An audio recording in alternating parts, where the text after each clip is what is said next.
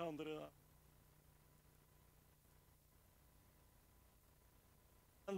to the 50 participants in this auditorium. My name is Erik Berg. I'm the chairman of Habitat Norway and will moderate today's session. I should make you aware that there are some minor amendments, changes, particularly in the opening session of this event. So it is a great honor and a pleasure on behalf of Habitat Norway, the Norwegian University of Science and Technology, and the United Nations Human Settlements Program to welcome speakers, more than, as I said, 350 registered participants from all corners of the world, as well as the 50 participants here in the Polytechnical Association of Norway, here in Oslo.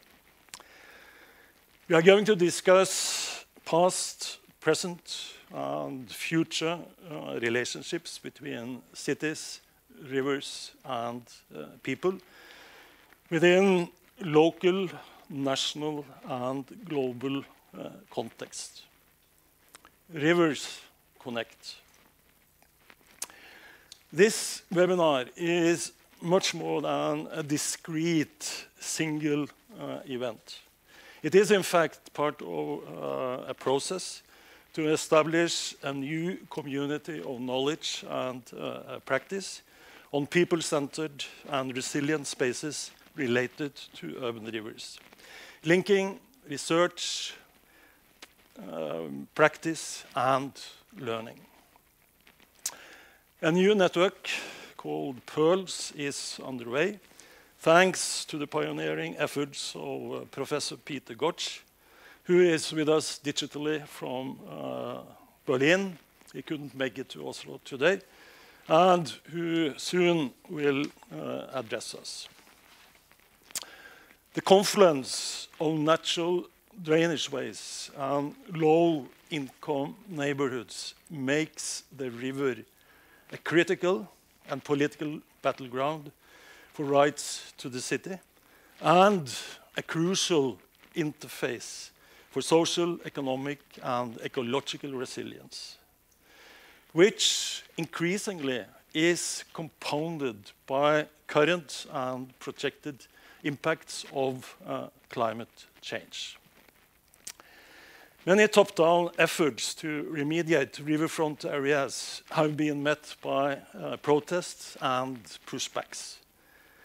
Residents living close to rivers have critical knowledge of local risk of mitigation and adaptation measures. At the same time, localized river remediation projects at a small scale are often not carried out with a holistic understanding of watershed dynamics, infrastructure and housing needs, land policy, or flood risks. So navigating these challenges is a key challenge for cities. And the voices of residents and civil society need to be very much at the forefront of this conversation.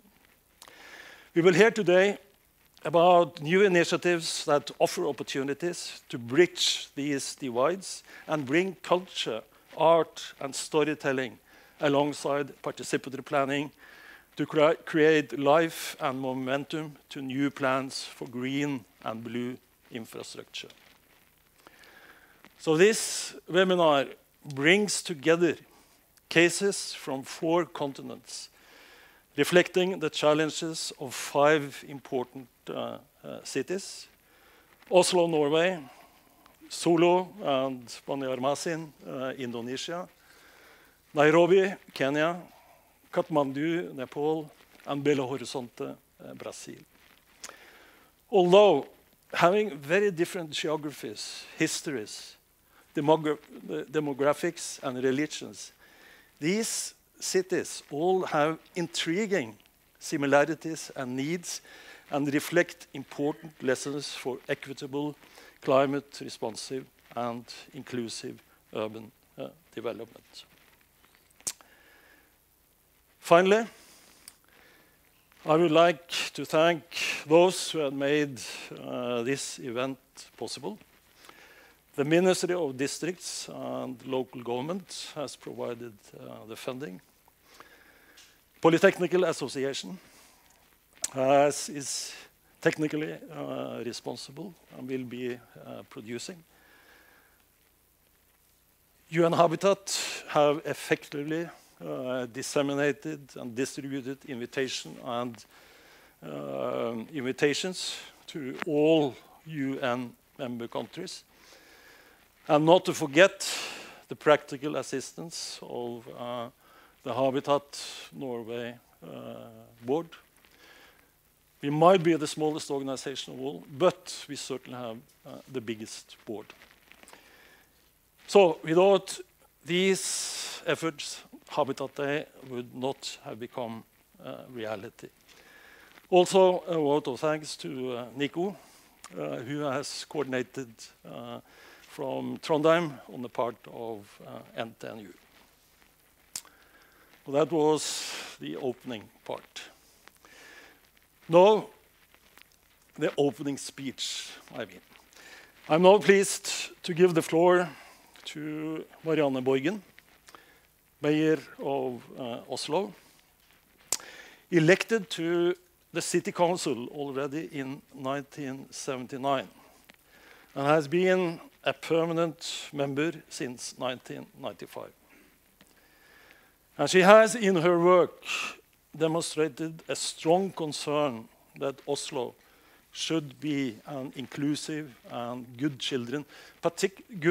city, particularly for children to grow up in. And she has also promoted on a global level this perspective through her engagement in Save the Children. You are very welcome to address us, Marianne.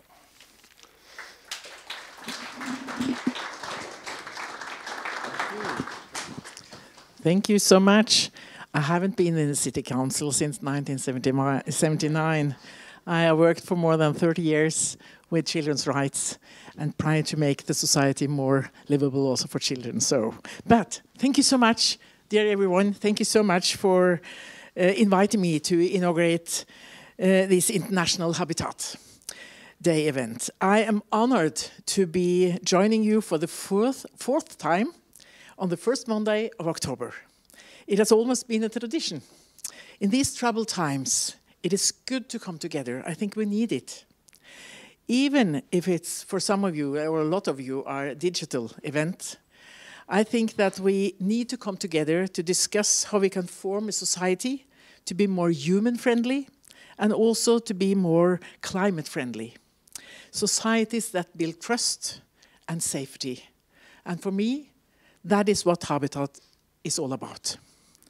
I would like to congratulate the organizers, Habitat Norway, the United Nations Human Settlements Program, and the Norwegian University of Science and Technology for having initiated this webinar, which is not only a single event, but as I understand it, a part of a long-term process of building global urban river networks, or networks of networks, of which the City of Oslo would like to be a part. It was along Oslo's major rivers that the Industrial Revolution in Norway started. In the 1840s, a number of waterfalls were harnessed to drive Oslo's explosive growth economically and population-wise. The contrast between relaxation today along the idyllic riverside and the hard labor of the mills neighboring a highly polluted river could not be greater. It took 150 years to change the development perspectives from the industrialization, brown agenda, to the post-modernization green-blue one. The perspective, urban rivers connecting people, cities and rivers, might be new to many, but the City of Oslo has for more than 30 years focused on the modernizing its waterways. Altogether, there are 10 rivers and streams and the nature reserve Østensjøvannet, nearby where I live. Along Akerselva and Alnaelva, we have worked in cooperation with NGOs, and I know that some of them are here present today, and also the civic society in general, to create new recreational and ecologically sustainable riverbanks and waterfalls for the better of both human beings and flora and fauna.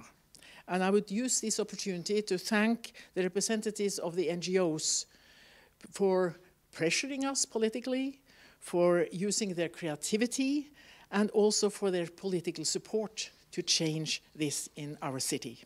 They have been, had a huge impact on the political priorities that we have. Today, our open or closed rivers, for that matter, are among the more structuring elements in Oslo's urban development. In particular, our use of nature-based systems to solve climate challenges stands out as an achievement to be learned from. Urban river development is not only about ecology and economy. There are also a social sustainability perspective to handle. The equity, or a red, to use colors again, distributive dimension is decisive. We shouldn't forget that lives also are lived under the bridges and in the shadows of badly lighted riverbanks. These are unsafe areas for many groups, especially the vulnerable groups, where crime, drug sale, and violence prevail.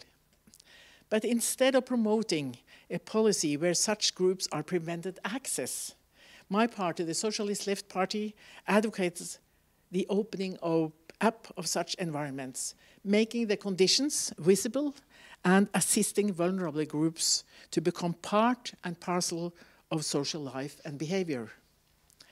I think the green, blue, red experiences of Oslo are relevant for most cities in the world. And as you know, more and more people are living in cities in the world. In some years, it will be like 75% of all people living in the world will live in cities. So we have to share ideas and experiences. And this will also be relevant for what we call the mushrooming new world-class cities that are emerging on all continents. However, our expertise cannot be transferred in wholesale package forms. It needs to be transformed to fit new, challenging socioeconomic and cultural contexts, of course. We need to learn from each other, we need to have a dialogue, and we need to share experiences and our creativity. And now I really appreciate the initiative by today's three organizers to bring universities, research and knowledge organizations together into global urban rivers networks. Local authorities, cities and regional governments also need to be part of this alliance, particularly to promote the translation of theoretical sustainability concepts into applied practical policies and implementation in our urban environments. So I wish you anytime heartily welcome to Oslo, also those of you who are only looking at this digitally, because we have a lot to offer for you and a lot to experience. We have these 10 rivers and streams and the nature reserve Østensjøvannet. In Oslo, you will today find precious natural areas along our waterways, rich in bird, fish, animal and plant life, with good walking trails, places to bath, even take saunas, and parklands all surrounded by the capital city's urban bustle. We are also very fortunate to have forests all around the city. So in Oslo, we are very, very fortunate to have this unique location with the fjord, the riverbanks, and also the forests that are embracing the city. So very often when we are going to describe Oslo, we say that Oslo is a city where we call it the blue, the fjord, the green, the forest, and the city in between. So thank you for letting me opening this important seminar. And I wish you all a nice day here in Oslo. And those of you who are digitally, please come whenever you have time. Thank you so much.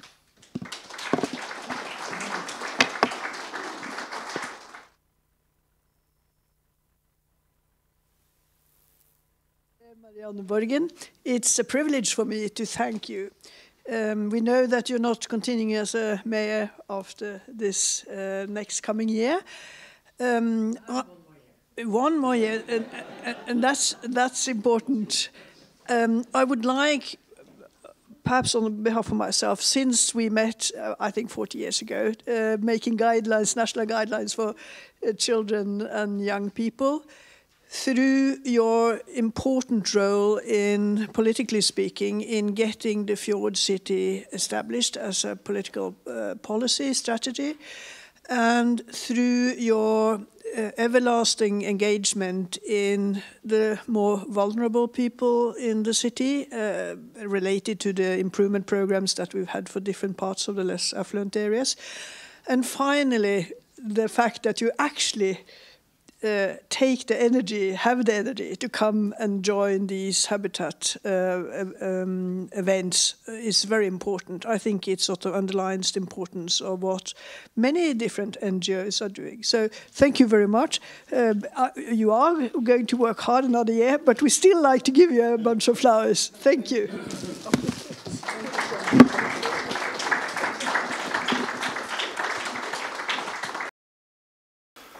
The last speaker of our opening sequence is Peter Gotsch.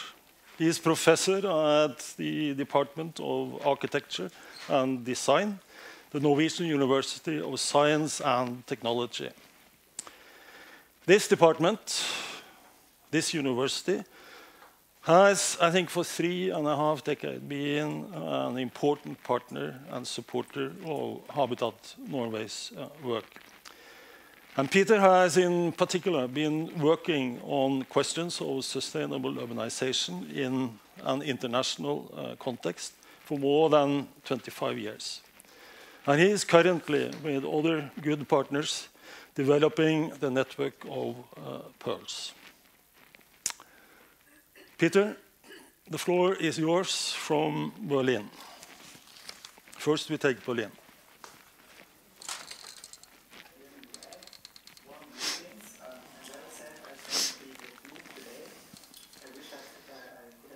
I wish I could, and so I prefer to be safe and not traveling at the moment. I'm joining you from the city of Kassel in Germany, but that is not a big issue. I have been part of the program called Urban Ecological Planning at NTNU, and you will meet the Sigbjørn, emeritus professor, who will give you a proper lecture. So I'm really happy to join all of you, to meet all of you, that we can make this possible. To the participants and to the presenters who join from far away, from Indonesia, from Nairobi, from Brazil. That is very exciting for me that this can happen. I want to extend to all the attendants, the host and the partners, without having the time now to name all of them in the detail. But it's particularly Habitat Norway as a partner who can host this event with us and promote this emerging network on urban rivers. So I have 2 small questions left for introduction. And you have already recognized this term. So Pearls wants to be a new network of knowledge and practice, a community of knowledge and practice, as we like to say, that is centered on river spaces that we are building up. We did have an event in the World Urban Forum in Katowice in July, and we also developed a website and developed this network as an open source platform for international organization, NGOs. And what you will see today is a very particular example of a potential part of this network where we don't see research papers presented, but we see reports from the ground, from the practice. We see about, we will learn about our experiences. The last question or issue I want to raise is that this network, how we see it, it has a focus on public spaces and commons. This has been the case also with other initiatives and networks for sure, but due to our own personal history and due to our own interest and also what we find relevant and the specific partners, the other colleague that joined in person today is Jose Chong. Hi, Jose. He is the current leader of the Global Public Space Program. And I think it's really important to promote rivers, commons in many places around the world to promote both the environment and the social and the economic development. I think everybody of us can remember and can think about experiences with rivers. I just name one experience from my personal life. In the city of Kassel, where I grew up, they have a river called Fildzah, and attached to that is a big park since several hundred years.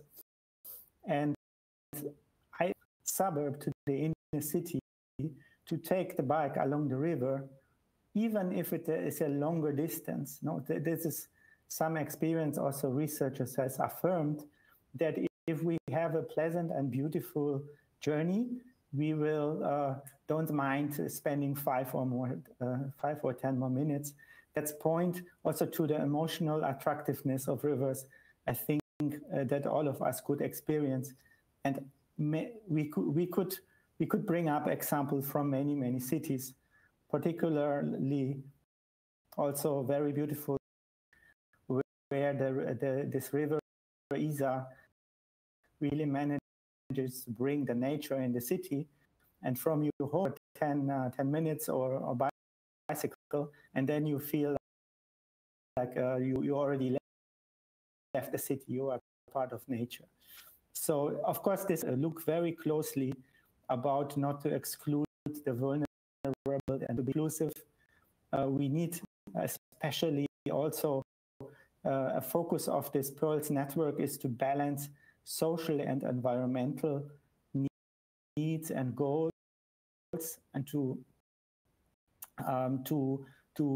identify joint opportunities when we do environmental development. How can we also promote social development?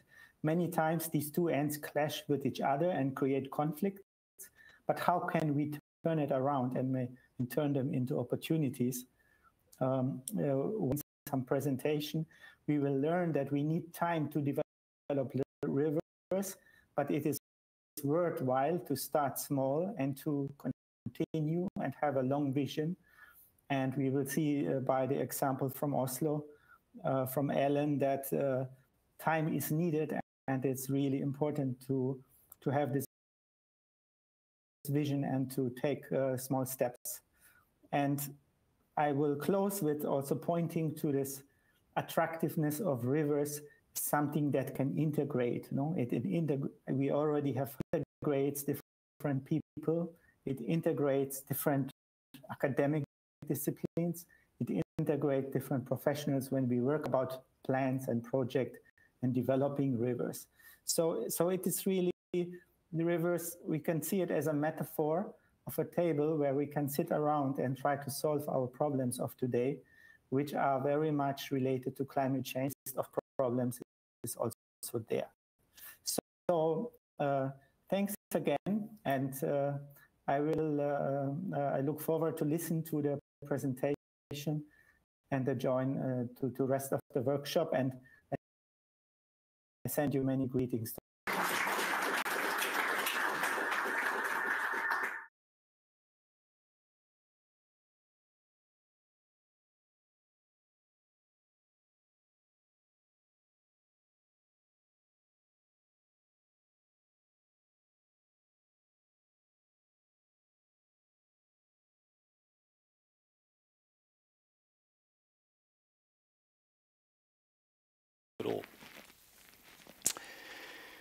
We will now hear the keynote speech of today. So I'm very pleased to introduce Professor Terje Tvedt, presently at the Geography Department, University of Bergen, a prolific academic, author, and documentary filmmaker on water and the right to water. And I think, also being a historian myself, Terje has more than any other present Norwegian historian questioned the dominant worldviews and ideas of Norwegian development history and also foreign policy. For instance, the role of Norway as a humanitarian superpower. Professor Tvedt will speak on the topic of urban development and water society systems, an analytical approach. The floor is yours, Terje.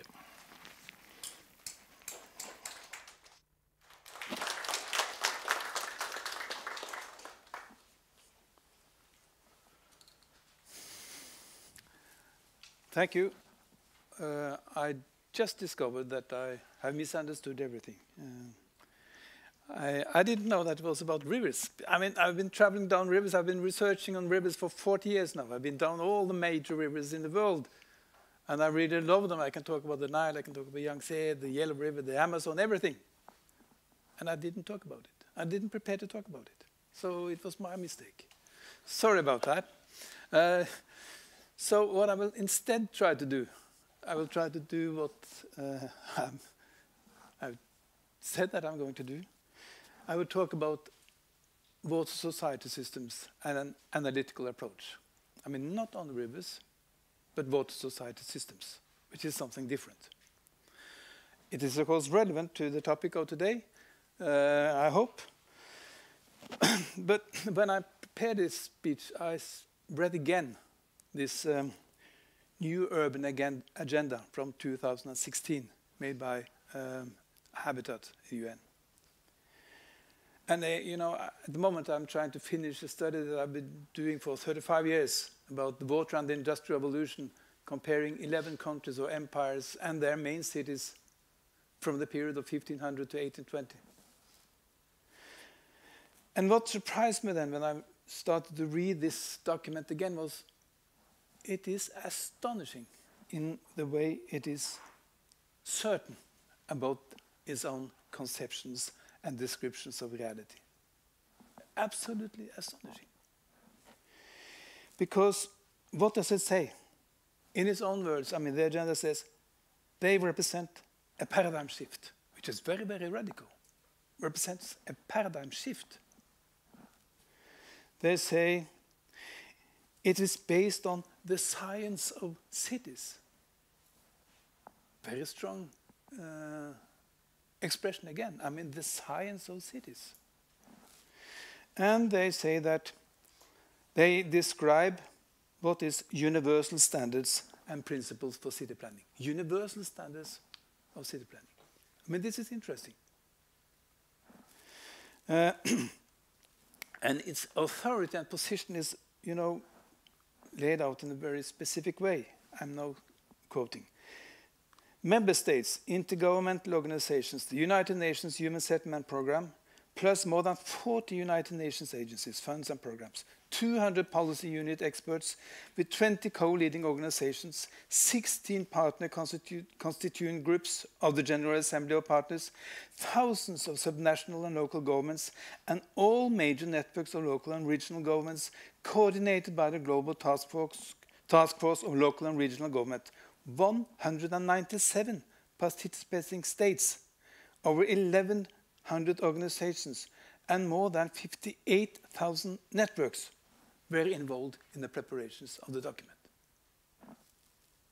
And finally, the new urban agenda was adopted without reservations. So we can just go home. What is it more to say?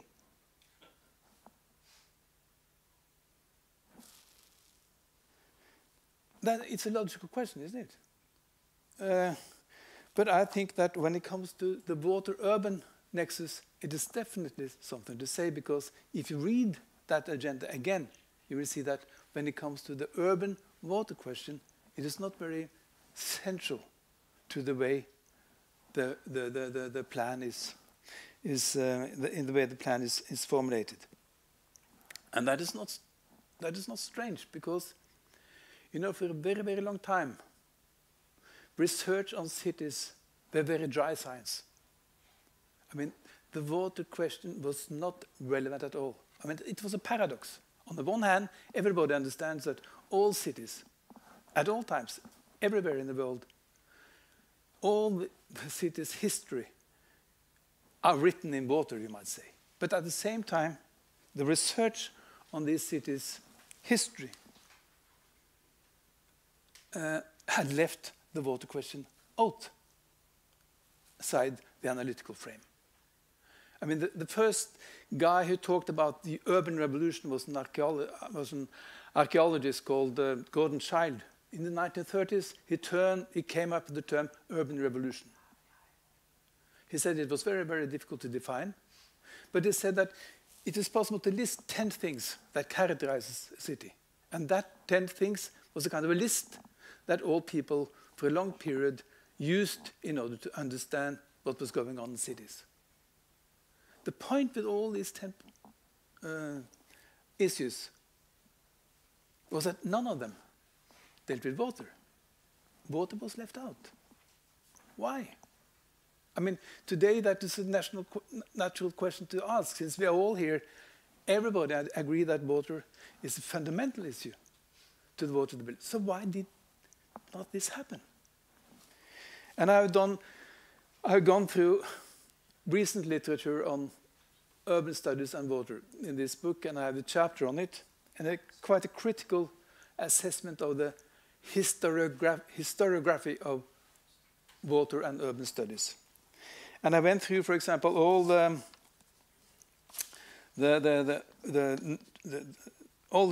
volumes of the Journal of Urban Studies between 2006 and 2012, 6 years.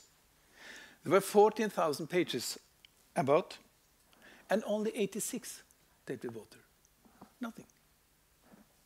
And in the 1990s, the European Association of Urban Historians established the Historical Urban Series. Of 35 volumes, not one dealt with water. So what's happening? I mean, you can understand the UN Habitat. I mean, they were talking about cities more or less as water blind as a historical research tradition has been. And of course, this was not because people were stupid. I mean, the researchers were just as or just as stupid as we are. I mean, it has nothing to do with that. It was not intentional, of course. But what it tells you something about the power of perspectives and the power of how you conceptualize the world. Because as the way I read this is that, the whole social science tradition starting with Emil Durkheim in the late 1800s, through Max Weber, Karl Marx, whatever, they all considered, or they all said that what social science should do is to be concerned with social facts and only facts that can be explained by other social facts. I mean, they defined the boundaries of their research field as a field that should only be concerned with social facts. And therefore, natural, geographical facts as rivers, as waters, were just left out of the picture. The way you started to bring water into the picture, you were criticized for being determinist or whatever, nature determinist. That was the worst thing you could be for many, many decades within the social science tradition. So, and then you have the idea of developmentalism, of course. I mean, the whole idea that urban development was a process whereby humankind left nature behind. They were not ever more, under the tyranny of the forces of nature. No, they were liberated from the forces of nature. That's the point with the city. That was the point with the modern times. So, and then of course you got the social, the postmodernism of the 1990s, who said that, you know, nature didn't exist except as a social construct. So they could talk about the river, but the river was only just a social construct. I mean, it didn't exist as physical geography. So there was a long, broad history behind this dry science about urban history. So that is one of those paradoxes, I would say, that people who are dealing with urban development and urban planning today have to relate to, because although people within this room have another opinion, people outside this room will still be very much influenced by this tradition. That's at least my experience. So that is one, what I would call paradox of water. I mean, as I said, all cities, the history of all cities can be written in water, but the histories that have been written about cities are almost, in many cases, without water. It's a paradox. Anybody who writes the history of Oslo today, or the history of London, of course, or the history of Cairo, or the history of whatever, will bring the water into the picture. But traditionally, that has not been the case. Another, so I think that we have a problem with how cities have been understood as a social phenomenon related to physical and geographical factors as water. But in addition to that, water is in itself, according to my opinion, is not properly understood either. Because what is water?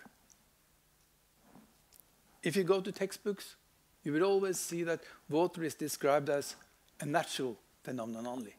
But is it really? Is water only natural?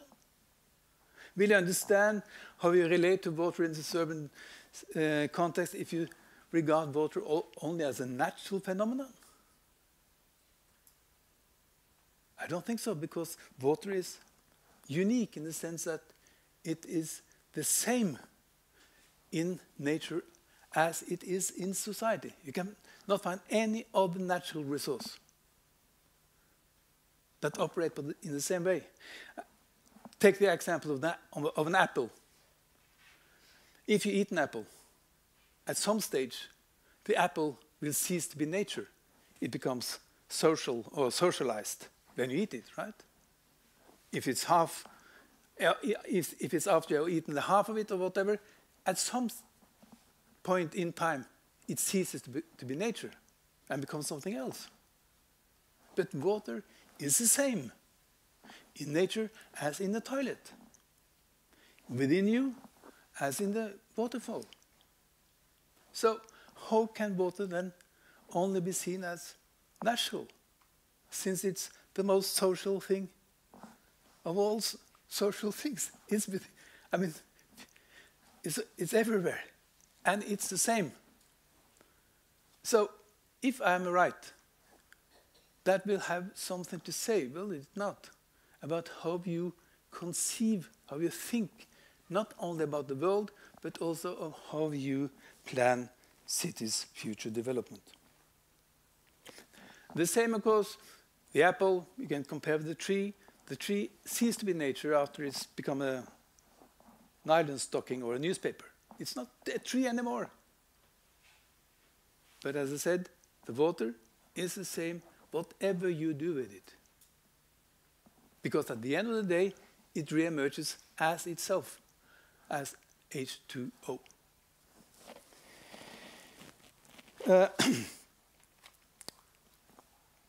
So, as I said, it's nature and social at the same time. In addition, I think that it's also fruitful to think about not only the hydrological cycle, which of course has to be understood, I mean, whether it's possible to export the experience of Oslo to other places is not only a question about whether they have, it's not only a question about the social economic context of other places, but it is also a question of how is the local hydrological cycle in that area. I mean, the Akerselva in Oslo is very, very special.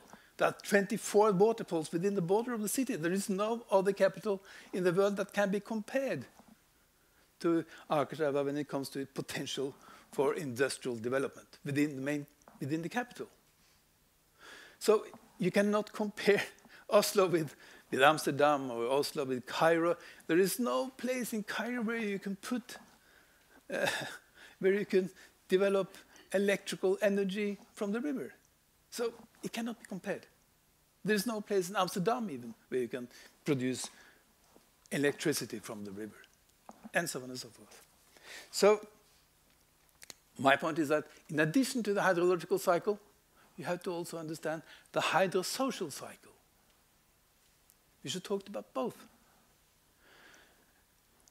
Because water is moving, of course, in the atmosphere, these big physical processes, but water is also moving through societies. And when water is moving through societies, water will be influenced by societies in different ways according to what kind of society the rivers are floating through. So if you think about water and water systems not only as something that has to do with hydrological cycles, but with the interconnections, the confluences between hydrological cycle and the hydrosocial cycle, I think that you will understand it better, and I think that you will possess possibilities of future water planning and urban developments in different ways than if you do not understand this question, this issue, in this more broad, perhaps more complicated way. I don't know. So the same holds for rivers. I mean, rivers are, of course, not only natural things. There are almost no natural river anymore running through cities. They're all a result of a hydrosocial cycle as well. I mean, they're all engineered to in one way or another. So the idea about restoring nature is perhaps a little bit utopian, or is an illusion, isn't it? It's more about restoring rivers and engineer the rivers in more modern ways, you might say, than what the rivers traditionally were. And I think that this is a very optimistic view, because it gives you a lot of opportunities that you do not have if you think you have to restore the rivers as nature, because that kind of nature has ceased to exist. It was long time ago. So then the whole question becomes a different question, in a way, if you think about also the rivers as products not only of the hydrological cycle, but also of the hydrosocial cycle and the confluences and connections between them. And again, another paradox with water, if you like, is that, of course, it's possible to destroy a river. It's possible to deplete a groundwater reservoir. But you cannot destroy water. Water is, per definition, sustainable. Because whatever happens go to London, for example. I mean, the River Thames. In the 19th century, all over London, there were signs. If you take a cup of water from the Thames, that would be a cup of death. That was the sign. So don't drink it. Now, 150 years afterwards, people are fishing on Westminster Bridge. Right? They destroyed the river, but because water in itself is sustainable. It was possible to restore the river after 150 years. So it's, again, a very optimistic view. I mean, water gives you another chance every year, again and again and again and again, because water in itself is sustainable, while rivers are not, while groundwater reservoirs are not. So by thinking about water in this way, I think that the whole discussion about water and society will not, of course, be entirely different, but it will be a little bit different, and it might, again, create more both optimism and more realism in urban city planning in the long term.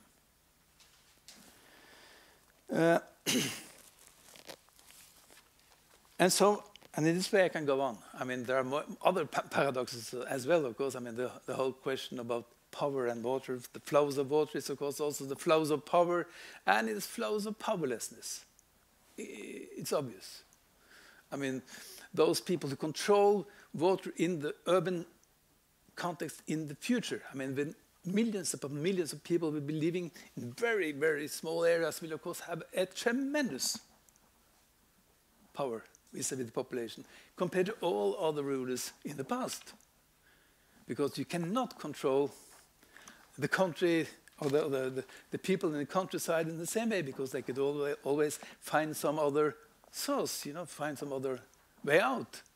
But in these mega cities, those people, whether it's a state or private companies who own their water, will have a potential tyrannical form of power vis-à-vis the people.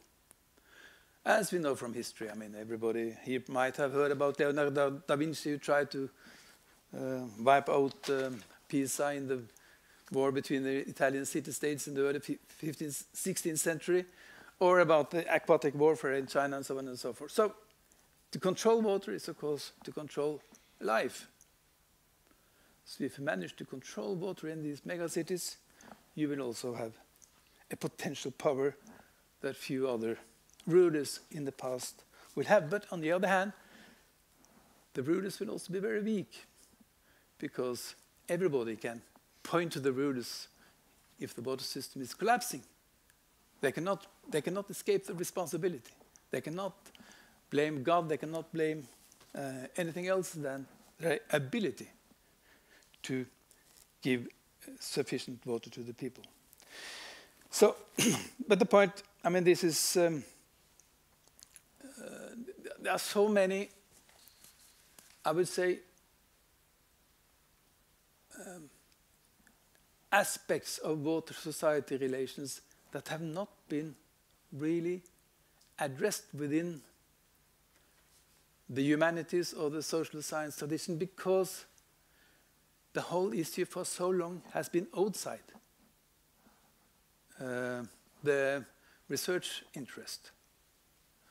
So I think there is a lot of really great potential here for improving knowledge and for enlightening the discussion about water control now and in the future.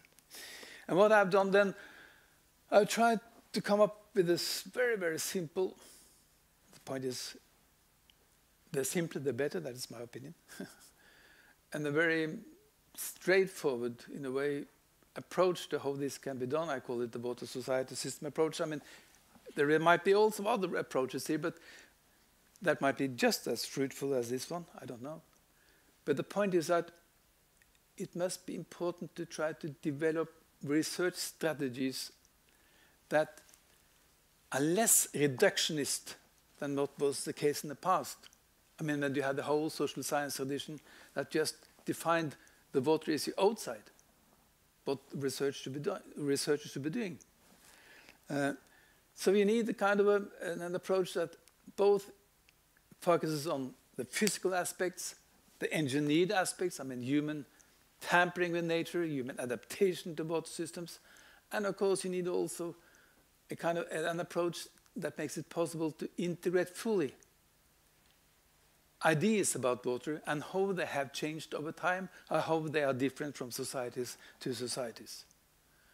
Because it's obvious, the more you understand the history of urban cities and their relation to water, the role of ideas about water, I mean, is so important.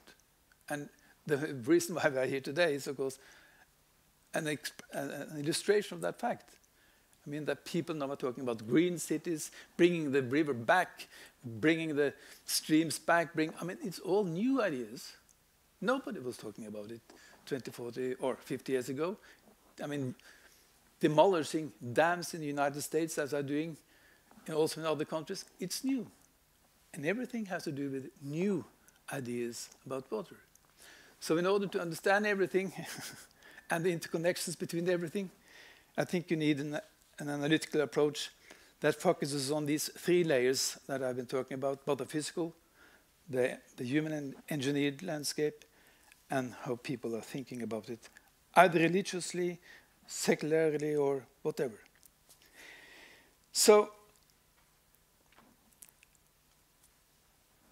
I will conclude by saying that the issue of urban planning, the planning of megacities,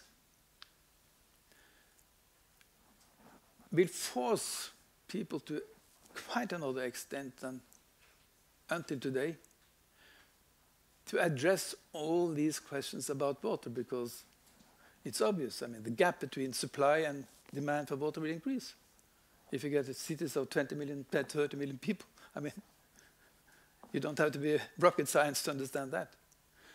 And you need a very, very complicated system for sewage. So it goes without saying. But that means that these kind of conceptual discussions, I think, will be helpful, and that people do not rush to solutions thinking that they are acting on what is already scientifically proven, or when that has not been achieved yet. Thank you.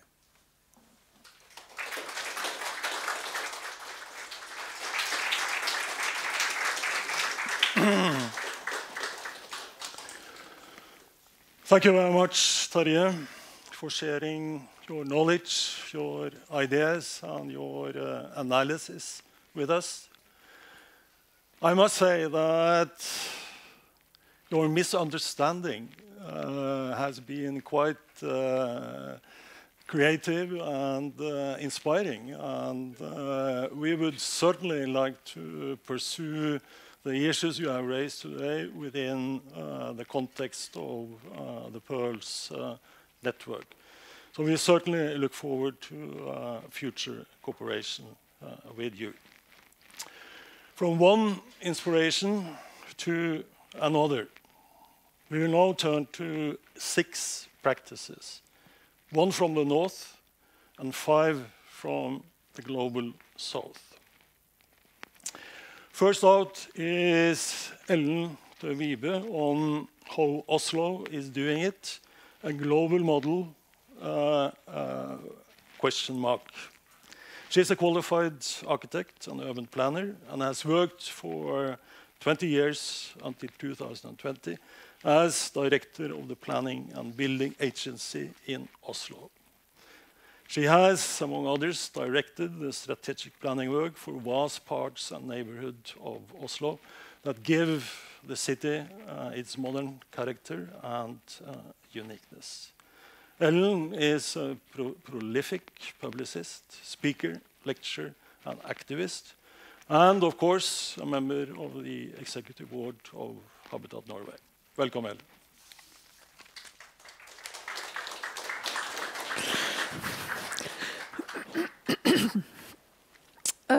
Thank you, Erik, for the possibility of talking about Oslo. I always love talking about Oslo. Can I see the slides on the PC? No. Okay. I will talk about nature, human beings, and methods. And let me first of all, let's see, is it this one? Let me first of all remind us that river management has to be part of a holistic climate management. Oslo has for 6 years had climate budgeting as part of the ordinary fiscal budgeting processes, and heads at the moment a C40 climate budgeting network. And I added also the front page of Mumbai climate action plan, which also emphasizes that it's not only a matter of urban rivers, the rural rivers are as important and have to be considered holistically if we are to succeed. No, not that one. First, nature. Rivers are basis for our flora and fauna, we know that. And rivers structure the urban landscape. The Oslo Park strategy from 70 years back has been the basis for today's management. And Oslo has for about 30 years been working with reopening the rivers. Many waterways have been everywhere in the world, I think, the backyard of the cities, and giving us ample of risks. But they have also been the basis, especially today, for green added values.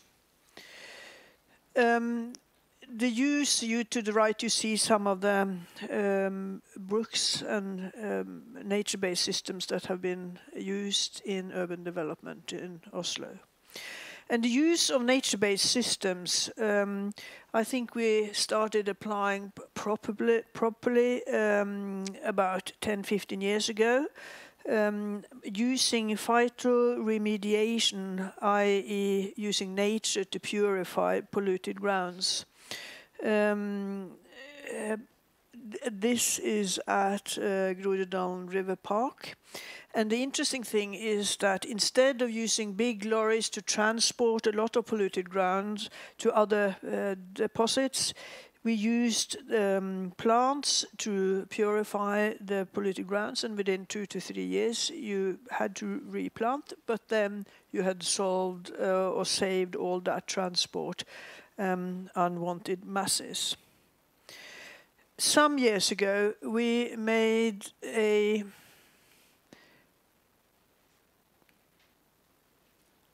what is happening? There we are. Some years ago, we made a lighting plan for the CBD of Oslo. And we were very concerned about how human beings should be safe when moving along the rivers. And you can see in the middle the undulating turquoise line of the river of Akerselva. And what we did realize as we went along was that we couldn't only cater for human beings, because the fish also had to be shielded. If we didn't have dark nights, the sex life of the fish would not be good. Perhaps it's the same with human beings, I don't know. That was what I was going to say about nature.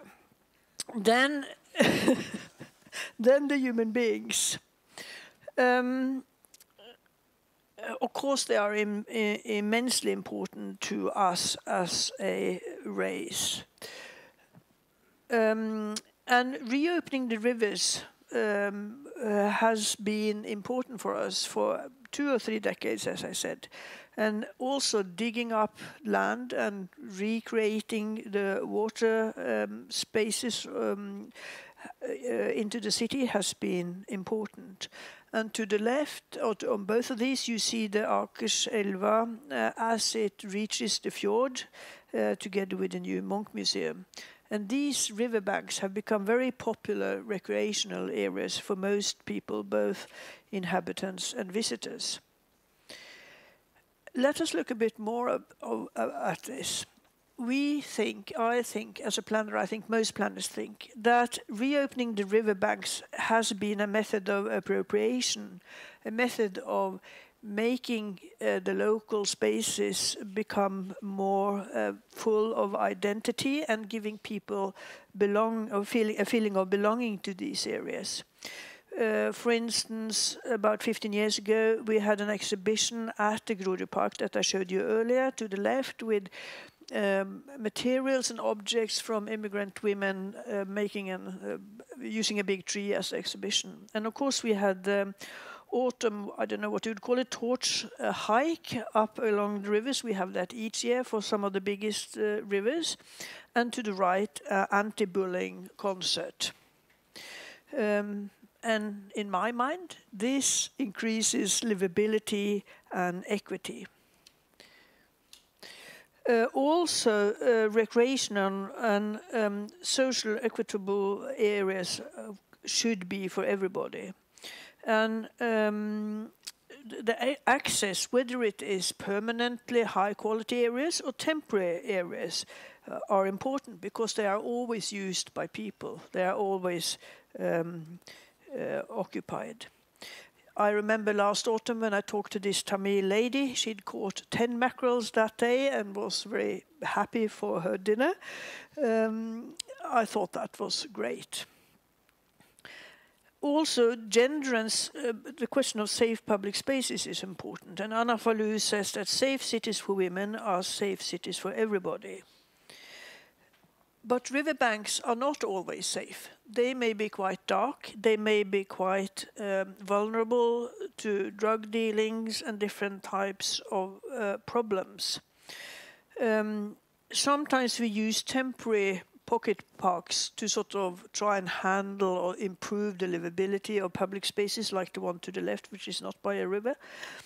And to the right, you see Eva Storusten's master project at the School of Architecture in Oslo for the old stone town in Zanzibar, where one saw that a lot of the public spaces had become less accessible to women because they'd either become tourist places or they had become occupied by other groups.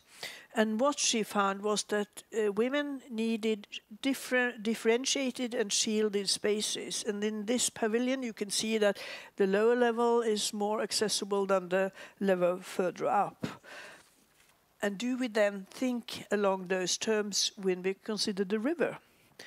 Quite recently, we have had this big project, which is a very popular project, approved and built, Bjerkedalen multifunctional. I guess some of people that will talk later may talk about this. It is given different types of prizes. It was based on participation and mobilization, for instance, with immigrant women, because they didn't want to hike in the forested green belt. They wanted to walk in open landscape, so to speak, and open, safe footpaths, which is what one has done here. And one has sort of combined nature and local activities in a good manner. Still, I would like to sort of put a question to you. A couple of weeks ago, Angela Ruth Kivle, a PhD student at the School of Architecture, quoted the American Geographer Association. You can go and look at this yourself. It's quite a long and heavy article. It says, urban greening is a deeply political project grounded in technocratic principles and a naive, apolitical assumption that greening will, unassisted, result in both more just and prosperous cities. When I heard this read, I was a bit taken aback, because greenery is always good. We know from Alexander Ståhle, the Swedish architect who's done surveys, that when you have more greenery close to dwellings, the property values increase. And what these researchers say is that by sort of enthusiastically just pouring a lot of greenery into the urban space, what you do is you increase the property values and thereby increase gentrification and thereby forces people who actually need these green spaces to move out. So the key question then is our focus on rewilding the cities and especially the rivers decreasing social equity or increasing? I think it's quite an interesting question. And of course, I don't mean that we are not going to rewild the rivers and the cities, but do we have the good and adequate strategic approach for counterbalancing these type of gentrification? Then I'll move on to the methods. And I'm jumping a bit to and fro geographically speaking now. Restructuring, refurbishing rivers takes a lot of time. I would say nothing less than 10 years, perhaps 20 or 30 years. So you need to be patient and focused. The Alna, we made a structure plan for some years ago. The middle part in the middle map is the part where the national government owns the land, and they wouldn't agree to opening up the river through this industrial part. Quite thought-provoking. But through a lot of local support, also from the NGOs and from the city, I would say, several waterfalls and different types of constructions have been constructed so that now this river is very popular as a recreational space for everybody. If we also look at another tool we have is a planning brief that we first time used at the beginning of the 21st century, where this is quite a big urban redevelopment area at Ensjø. And also here we needed to have focused attention. The Hovenbrook has been restructured and reopened and sort of creates a new urban morphology. I think you understand the drawings and you can see the result now that has been built. Another tool we have is what we call a framework plan for public space structures, veiledende plan for det offentlige rom, VEPOR. And this is not a legally binding tool, but it shows the sort of long-term vision we have for the different spaces. And I would like to point out the two grey columns you see in the middle here, because those two columns, one has a sort of high quality standard and one has a normal quality standard. And then it's described for different types of areas, streets, parks, and so on. And then the property agency of Oslo can start calculating what it costs to get all these areas adjacent to the Alna River running through this map. And then we can negotiate planning obligations, urban contracts with the developers. So in addition to sort of water taxes, we also managed to fund some of these river projects, or at least adjacent spaces, through the planning obligations. The last example I would like to show you is of a tool is something that was presented only a week ago at Oslo Urban Week. And it is about, you see the old 1950s plan for the green structure, and then to the right you see a proposal for superblocks, the Barcelonian concept of traffic calming projects. Some of you probably know that concept. But instead of using only the blocks, the sort of quartal for each area, one lets the rivers be the borders of these superblock areas. And I think then we have really turned the next level of refining and developing our planning tools when we let these strongly structuring structures also handle how we cater for the traffic management. I must mention before I finish off the norm for the blue-green factor, because you can't handle the rivers without also handling water on land. And This is about the city prescribing a differentiated coefficient for different areas of the city for how much greenery you should have, and the developers then being able themselves to decide on whether they should provide it through a lot of trees or other types of greenery. So they decide how. But these type of quality guidelines, I think, are quite important in order to handle both land and rivers for handling the water. And the conclusions may be as for other planning topics or tasks, but I would like to emphasize the need for long-term persistence, the co-creation, especially with vulnerable groups, that is easy to forget. Do the children of us, the white middle class, need a skating ring, or do the immigrant women need a place to sell their goods? And of course, the last one is to combine temporary and permanent solution to get to where you want to be. Thank you.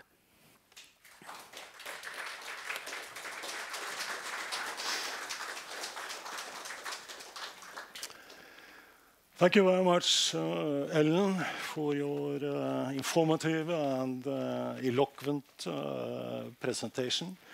I particularly like the way you emphasize the 3 dimensions of sustainable development. It's not only about economic sustainability, it's not only about ecological sustainability, but there is a very, very important equity function here, which we have to face and to handle. And particularly, I think the gender issues need to be brought much more into the public debate. So now, ladies and gentlemen, please fasten your seatbelts. So we will take a leap across the globe in southeasterly direction. I would very much like to welcome Risa Hidayani, Program Manager of Kota Foundation, Indonesia.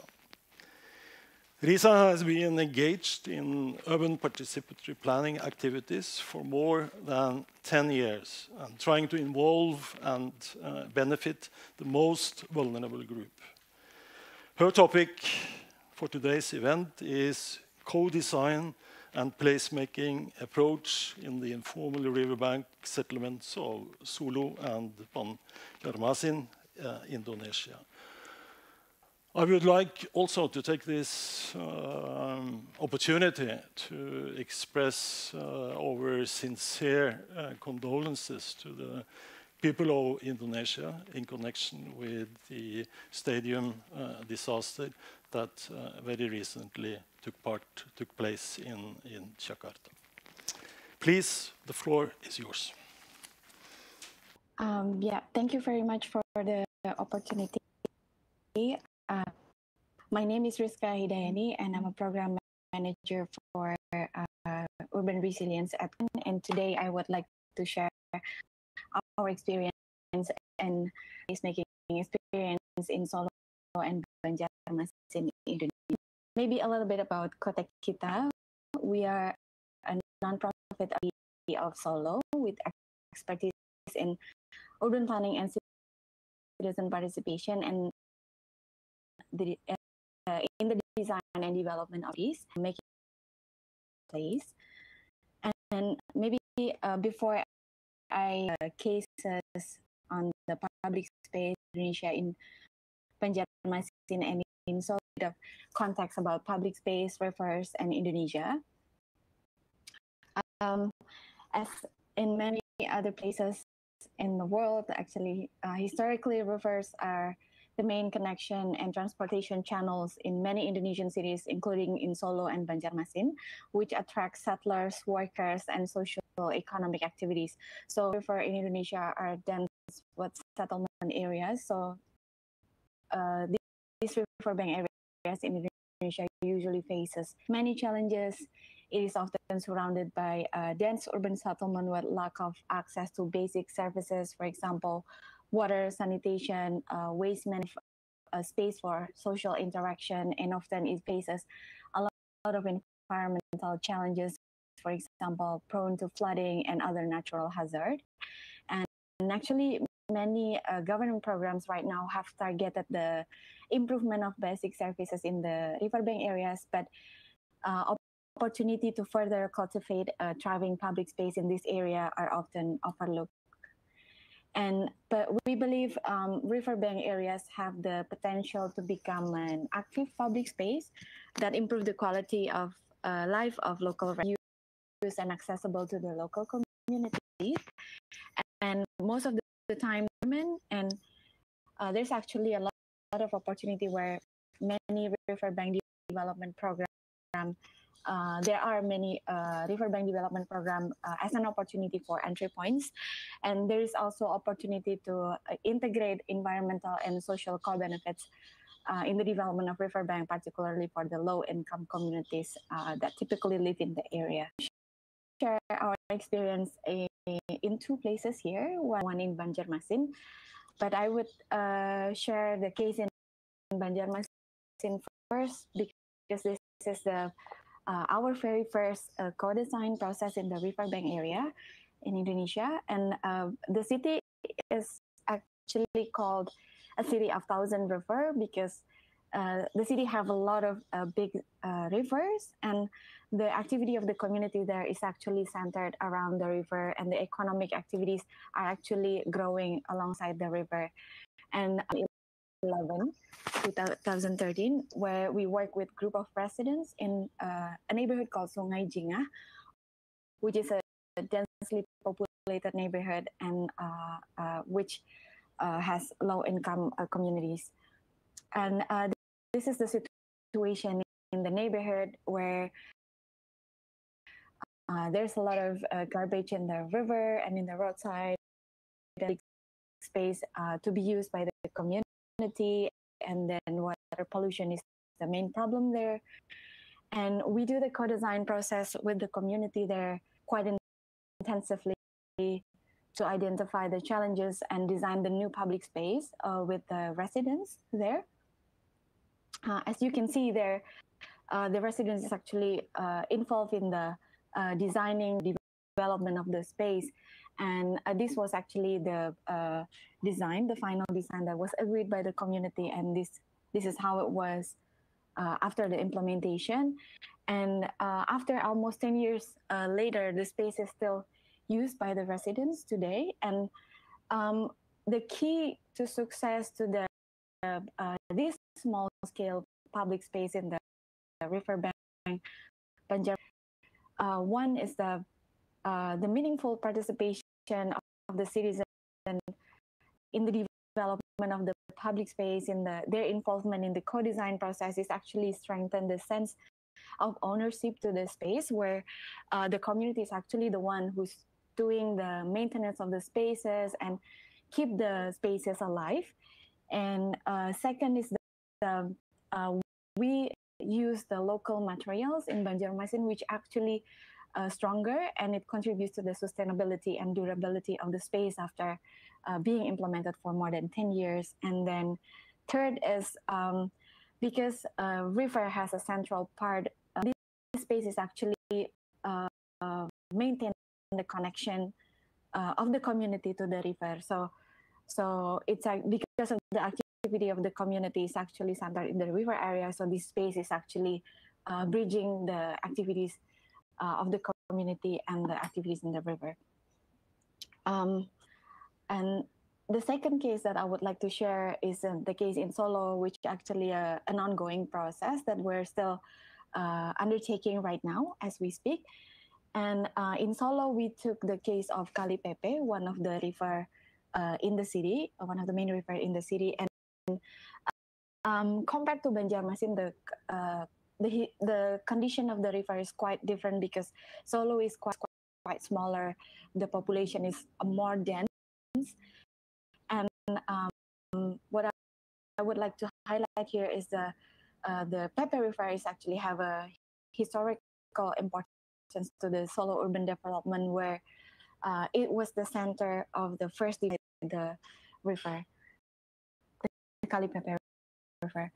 So as you can see, the condition of the river is quite different with the one in Banjarmasin, where this one is smaller and it's really surrounded by a dense settlement area. And as you can see in the picture, the quality of the one on the left, up left, it's quite dense, so it's lack of spaces for social interaction that is inclusive for all of the residents.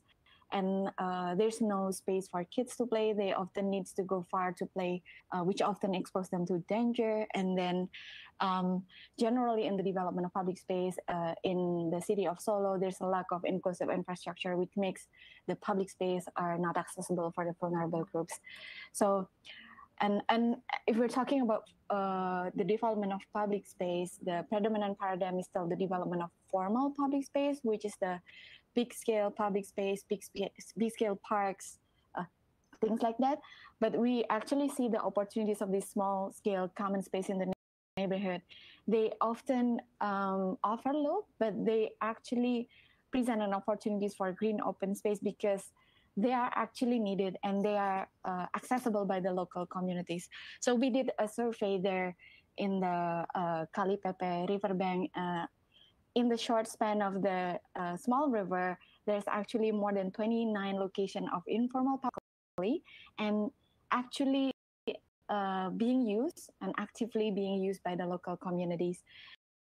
And the social aspect of the small-scale river is actually intrigued us to promote the transformation of the riverbank areas as an inclusive and resilient public space that can be used and accessed by all residents regardless age, gender, and ability. And how do we do that? We actually conducted series of co-design sessions, and these 5 discussions that we have this for, different community members, including children, elderly, women, persons with disabilities, to be in the situations here. And we aim to create a space where everyone, including the groups, feel free to share their aspirations. So we use engaging tools to facilitate the aspiration of vulnerable groups here. For example, with kids, we use popped image, for example. This is for children and imagination of the public space, for example. And for elderly and the adult participants, use aspiration card to break the ice with them, because this is we entering a new community. We need to create activities that can involve everyone, and everyone feel free to share their aspiration. And we use this to break the ice with them and communicate their aspiration. For example, one of these participants are identifying fire as danger when they are using public space, for example. In Kalipepe area, we also social inclusion issues, and for this we use tools called persona, which actually represent characters of people with specific vulnerability that might exist in their community. For example, elderly person, hearing impairment, and etc., and many more. And we actually illustrate their struggle based on actual cases, be more aware with the actual struggle of the groups. We hope that these tools can improve the cancellation issue on the public space. And the result of the discussion is the needs of vulnerable groups are identified by the community, which was not the conversation about ensuring physical accessibility of the space by including RAM guiding block was brought up by the community. Safety and comfortability for the user, for example, especially for the elderly, by providing shades, vegetation, and safe materials for children, for example, and promoting inclusive activities for all people. And we also do the co-design, and as you can see in the picture, there's a lot of children really engaging this process this process was really providing children participation in the design of the public space, because they can actually express their idea and their need in the actual forum involving adults as well. This was the presentation of the result of the public space that we did. And as you can see in the picture, there are some children who's actually representing the group to share their ideas as well. So this was really providing the space for them to women and other vulnerable groups. And this is just an illustration of the process and the result of the design process with the communities. And actually, the process is still ongoing up until now, where we create the schematic design, and the next step will be the implementation. But so far, our reflection is we try to be as inclusive as we inclusion issues to the community, so the public space can be more inclusive in the sense. And this is some reflection we have right now versus understanding local context is really dynamics. For example, in the Banjarmasin area and in this area where the people are living in a social of the involvement might be different to ensure the sustainability of this space. And second, in the co-design process, such as Minecraft and other tools, can really put the children and other vulnerable groups as the center of the inclusion principle and guideline. And lastly, the co-design process for us is key to build the sense of ownership to the public space and to connect with the river as the common within the community. And as this process is still ongoing, we hope that the inclusive process can contribute in the development of accessible and functional small-scale riverbank public space for the local communities. I guess that's all for now. Happy to discuss further, and thank you very much for the opportunity. We move on to Nairobi, the capital of Kenya. We move to the office of the Kounkuey Design Initiative, where we find Pascal Mukanga, Planning Associate. So Pascal, he coordinates participation and development strategies for urban resilience related to public spaces. He will address us on the topic of Nairobi River of Life project, peace, rights and environmental justice. The floor is yours, Pascal.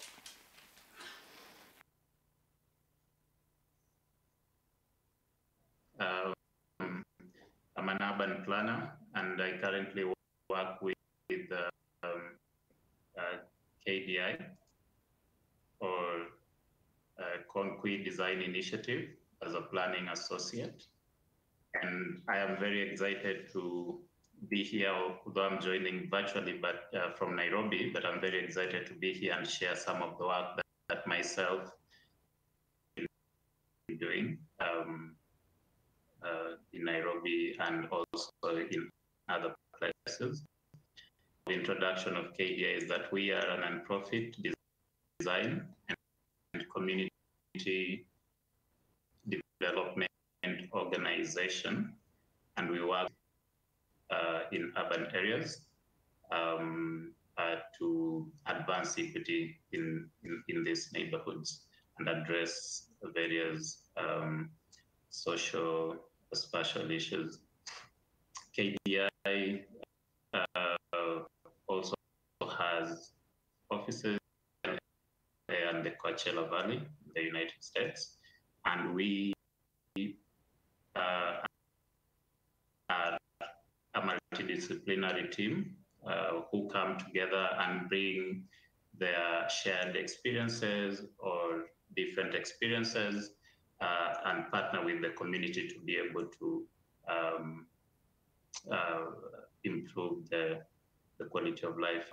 So I will jump right in to my presentation today, and just a little reflection on rivers and people is that we do, or as many of us have been mentioning even in this seminar, is that many informal settlements or low-income neighborhoods in urban areas, and this is just among many marginal areas where such informal settlements exist, where apart from the three rivers, these areas also normally lack incidental infrastructure.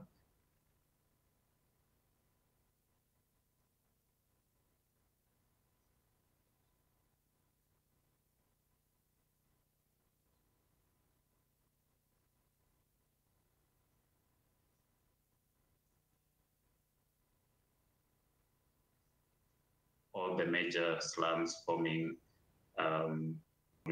rivers. So, for example, if we talk about the Kibera informal settlements, which I think is informal settlements in Kenya and in Africa, and maybe all of these have formed along a major river within the city, which is the Ngong River.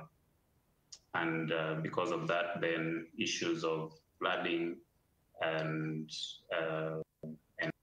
other related challenges. And so we see that indeed, because of this inherent locational aspect of informal settlements, then there is this complex of social, spatial, and environmental justice issues that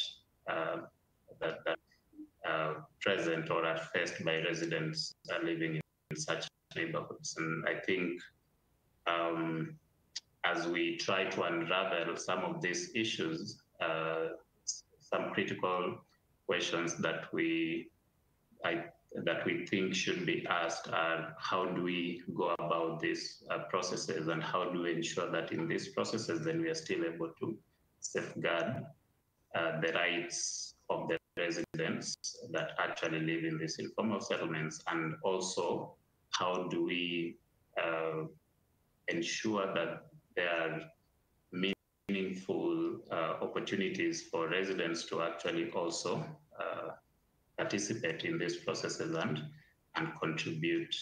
And Elaine was also presenting on the example of Oslo. She mentioned that there's the issue of time, that refurbishing rivers actually is something that takes time. In a week or 1 month or maybe even 1 year, it's something that takes time. And so then the question is, where do you start? And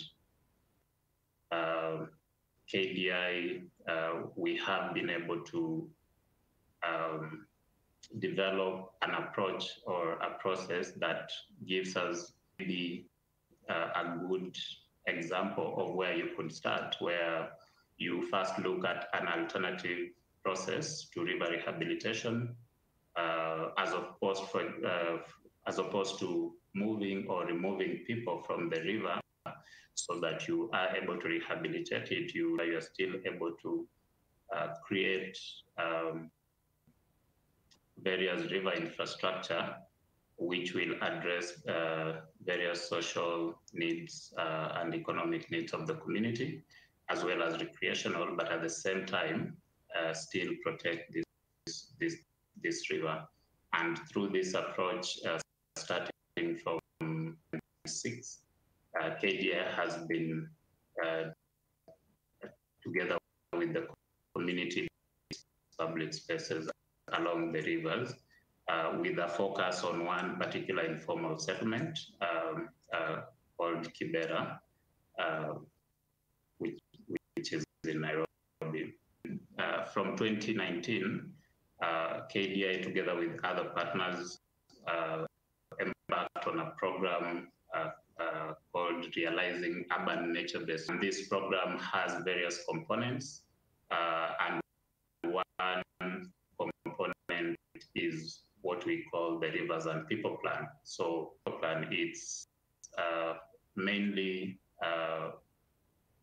building up on the work that together with communities working along the riverbanks to build a network of river infrastructure that enable river remediation or rehabilitation, but at the same time address various needs of the community. And the Rivers and People Plan is together with the community to co-develop a sort of blue-green river infrastructure master plan from which some public space interventions or some river infrastructure interventions may be identified for piloting. And this just goes back to a principle that it's starting small while building up towards a bigger and larger scale as time progresses. For the Rivers and People Plan, KDA is implementing this in the city of Dar es Salaam in Tanzania, but it's also implementing this in the city of Nairobi and specifically in the Mukuru informal settlements. So the experience that we are sharing is mainly focused on the work that we've been doing so far in the Mukuru informal settlement. So just looking at the process that we've been undergoing, we've been trying to, as I mentioned, to take or undertake a holistic approach. And I think that is the approach that KDI and other organizations have been and should continue taking when it comes to working with communities living in low-income areas to actually be able to remediate their rivers. So from a social, environmental, and economic dimension, our process has first included conducting through desk research and thematic data collection, conducting a thorough multi-scale analysis of the river watershed, and the case in point here being the Ngong River, which is where we are focusing on. So being able to look at this river from multiple scales and also trying to understand aspects of social, environmental, and how they intersect and impact on the relationship that people eventually have with the river. And I think even to go further is that in the process that once the rivers and people, some physical interventions are identified, another place where we feel there are opportunities to also address other needs, including economic needs, is in the construction process, because KDI's approach has always been to undertake a participatory construction process where it is the residents who will end up building that public space or building that particular river infrastructure. In not leaving anyone behind and also safeguarding the rights and ensuring inclusion, it goes back to the Rivers and People Plan that first of all, we know that the nature of our informal settlements, and I'm speaking here specifically in Nairobi, is that the densities are very high, and we have housing structures even being constructed right at the edge of the river channel itself. And if you will say you're removing these people, sometimes it's a complex situation and a complex process, and how that process is actually going to be addressed. But under the Rivers and People Plan, we propose this alternative approach, or we are telling the government that they need to move these people from, or remove them from the river, but how do we create or develop river infrastructure, ensure they still retain their right to housing, but at the same time add the possible inimical impacts of flooding and related hazards. And then there's the issue of participation, collaboration that is between the residents of the informal sector with KDI and other partners, including academic partners. And of course, the process is evidence-based, as I mentioned earlier, based on that at multiple scales, just to understand the relationships that people actually have with the river. And then there's the aspect of integration, linking these small-scale interventions with other natural and physical systems, but also being able to address various needs, including environmental, social, and economic needs within the process. So in further highlighting this bit on rights is in our process in Mukuru, in which we are now calling it the Rivers and People Plan area. So this is the area that we will be working with the community of the Mukuru informal settlement, a section of that settlement, to develop the Rivers and People Plan with them. And one of the things that we did is, as we were identifying and mapping this area, we also did a walkabout with the community leaders as part of the process, just to be able to get a good idea. Also understanding that there is always more knowledge within the community about their area and about their issues and about the potential challenges that may be experienced within that process. So far, I've been able to conduct a number of participatory engagements with residents. So we started with a visioning workshop, and this we engaged the community and different groups with the community, including persons with disabilities, men, women, and youth, to be able to, first of all, develop a better understanding of the project and what the Rivers and People Plan is, but also to understand the issues that they face as it relates to the river, which is flowing through the informal settlement, which is the Ngong River. But then after that, developing a vision for their neighborhood. What kind of neighborhood will they, or do they want to see, or do they want to have? And of course, we develop this in terms of short-term, medium-term, and long-term visions with the community. As part of still our data collection, we undertook some focus group discussion with the community as well, where we got to talk about the river and relations to various other dimensions, including looking at some of the anthropogenic factors that may impact how the river functions or flows through the informal settlement, or even the health of the river in terms of its quality, amongst other aspects. Then one other thing we did is we really wanted the community to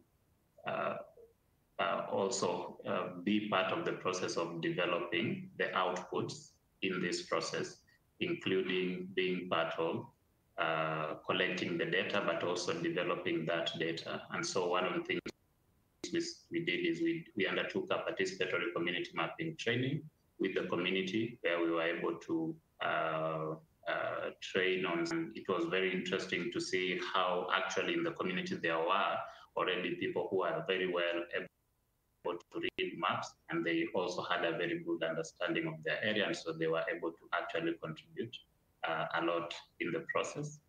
And then after the training, we did the mapping of various river and environmental issues within the defined rivers and people plan area. And this was done in groups. And each group, of course, had a community leader. Each group had somebody who was undertaking a short survey. And then we had two people from the community who were actually the ones sketching on the physical map the different issues that were being noted across the different themes that we had developed with them. So we did that, and from here, this process is still ongoing. So the next stage is actually supposed to be that KDI will go back to the community in a validation workshop to be able to present back the data that we collected, of course, in a little bit of a more processed way, to highlights the key finding, but also give opportunity to for the community to decide whether we need to go a little deeper in our data collection or sustainability. In terms of how we see going and even being sustainable is it links back to the work that KDI has been doing over the years, but we are also looking at how then this work joins with the long-term initiatives at citywide level, and that includes the linkage that we have with the Nairobi River Life Project, which is part of the Nairobi River Regeneration Initiative, which is a bigger budget, and the Kenyan government, and it covers the two main river basins in the city of Nairobi. And recently, KDI or will be soon initiating a sub-component of this known as emphasizing ecosystems and elevating people, which is just a continuation of the work under the Rivers and People Plan throughout maybe the coming 1 or 2 years. And this is actually supposed to feed into the Nairobi River Life Project. The idea also of developing it is that the community at some point we can be able to take this output, which is the Rivers and People Plan, and go and advocate to the government to be able to channel some investment. We need to move on. I would like to introduce you to a living legend with a unique career as a researcher, a teacher, and an institution builder. Having, for instance, initiated graduate and PhD programs in urban ecological planning at NTNU, and UNESCO has assigned him for 3 periods to Nepal to work with educational facilities, building conservation and training, and in World Heritage discourses. His latest research involvements are with rights, development and conservation issues in post-disaster context in Bhopal, India, and Kathmandu, Nepal. I would like to welcome to the floor Professor Emeritus Hans Bjørnes, who also was one of the founding fathers of Habitat Norway back in 1988. The floor is yours, Hans.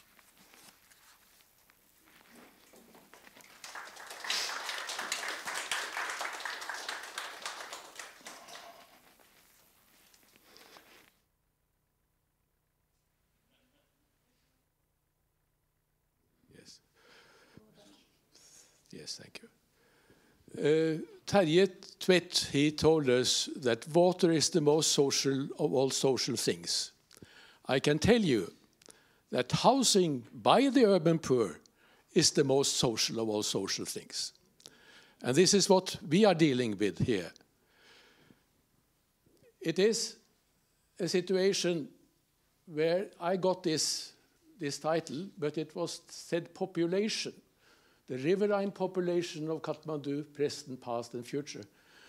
This is a title for a week seminar. And of course, it was an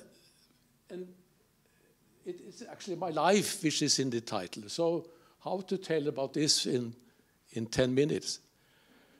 So I decided actually to write to my best colleagues in Nepal, because of a legitimacy of going to Nepal with our students and dealing with these issues with the marginal citizens of Kathmandu was to learn, but it was also to create positive change.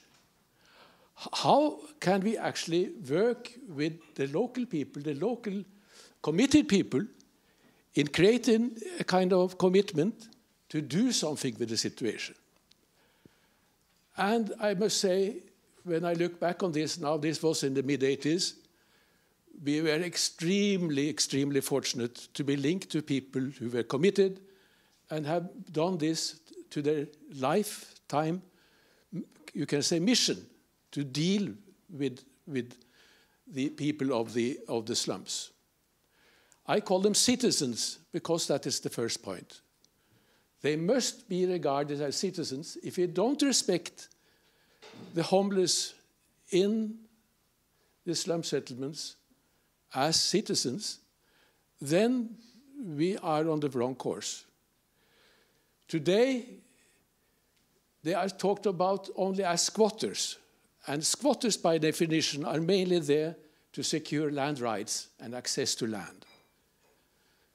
That is one way of defining them. The other way of defining them is that they are slum dwellers. Then at least we highlight the need for housing, for safe housing, or secure housing. But they are actually the poor citizens, they are homeless, and they are landless. And this is extremely important to state, because our learning dealing with this in the early 1990s, we had a chance for 3 years to work with a program which was called TASK, Training in Slum Upgrading and Rehabilitation in Kathmandu, TASK, an area upgrading and slum rehabilitation. And we had a chance to go to India with all our trainees. And we met the slum wing of Delhi Development Authority.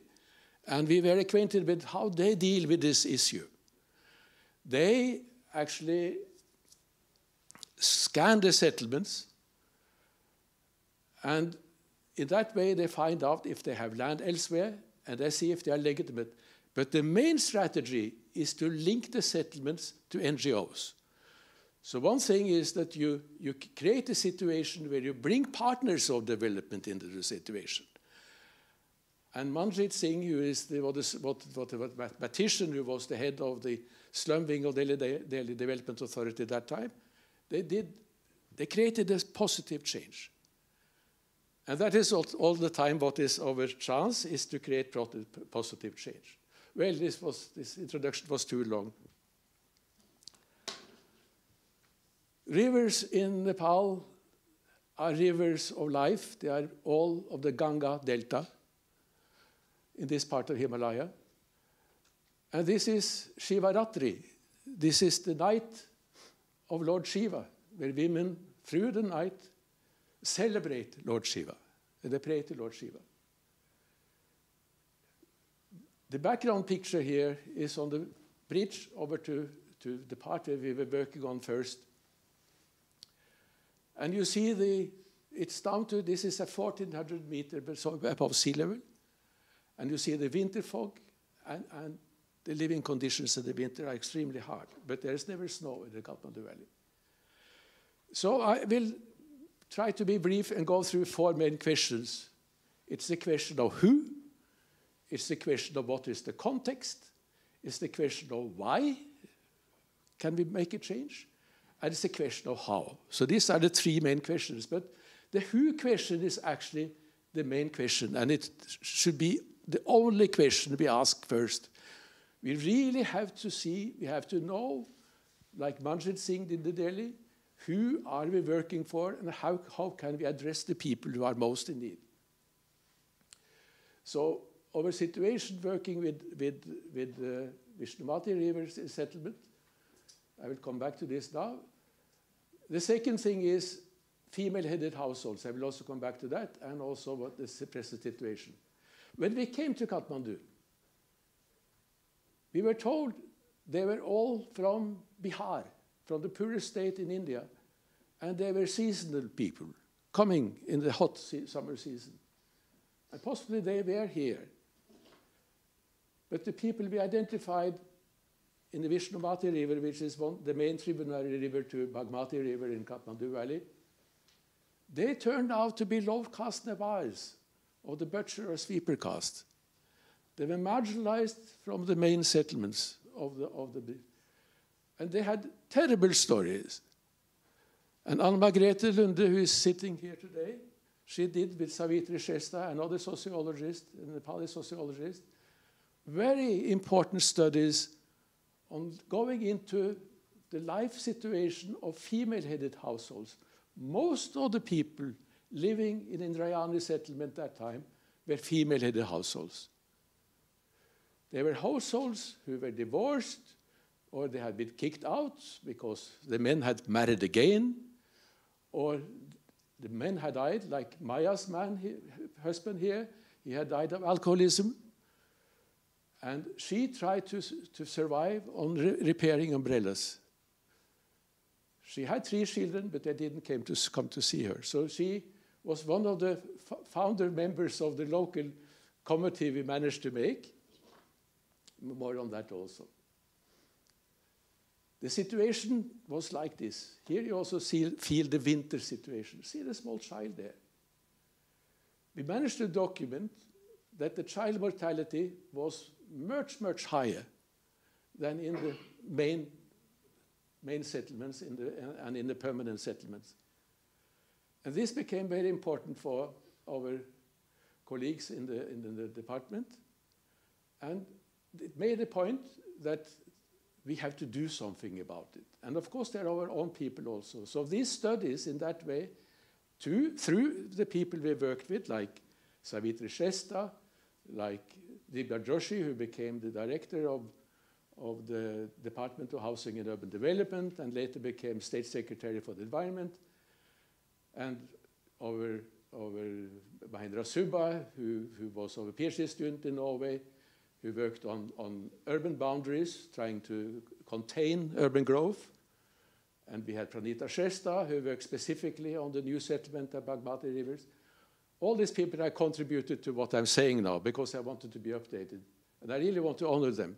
And they have all engaged through their lives with this. The situation looks pretty nice here. But the situation is, this is not at the height of monsoon, where the river is coming far higher than the walls you see here. So the situation of the river settlements are really exposed, and it is not an easy question.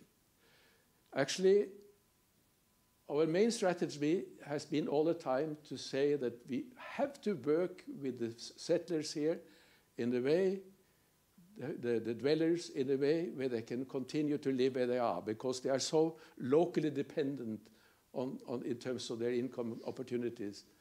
But resettlement in some cases is necessary, but very difficult. And this is why I come to the context, because there is a context here. Traditionally, you had a settlement of the historical settlement of Kathmandu is on what they call tar land or high land. And you had the floodplains around. So this was a part of the floodplain. And on the floodplain, you had the Kacha settlements, the impermanent settlements, in not burned bricks like this, where the low-caste people lived outside the city boundaries. And this was where we started to work. So you see, it was extremely exposed to flooding. But what is also very important to understand is that it is all a question of land. And this is from a Landsat picture that time, from a satellite picture, which tells that all this area of Kathmandu Valley is approximately this large here on this picture, but all this part They have a dual crop system in every season. There is rice in the monsoon season. There is wheat in the winter season. And this is in the winter season. And it was fallow. It was not cultivated. And that was because they had tenant farmers to work on the land. And if they gave the tenant farmers the right to work, continue to work on the land after the rules and regulations introduced by the government, then they had to give the land, they have to give a certain portion of the land to the tenant farmers. So then the landowners rather stopped helping the tenant farmers. So land at the basis in a society like Nepal is very culturally determined and very socially determined in the favor of those who are landowners.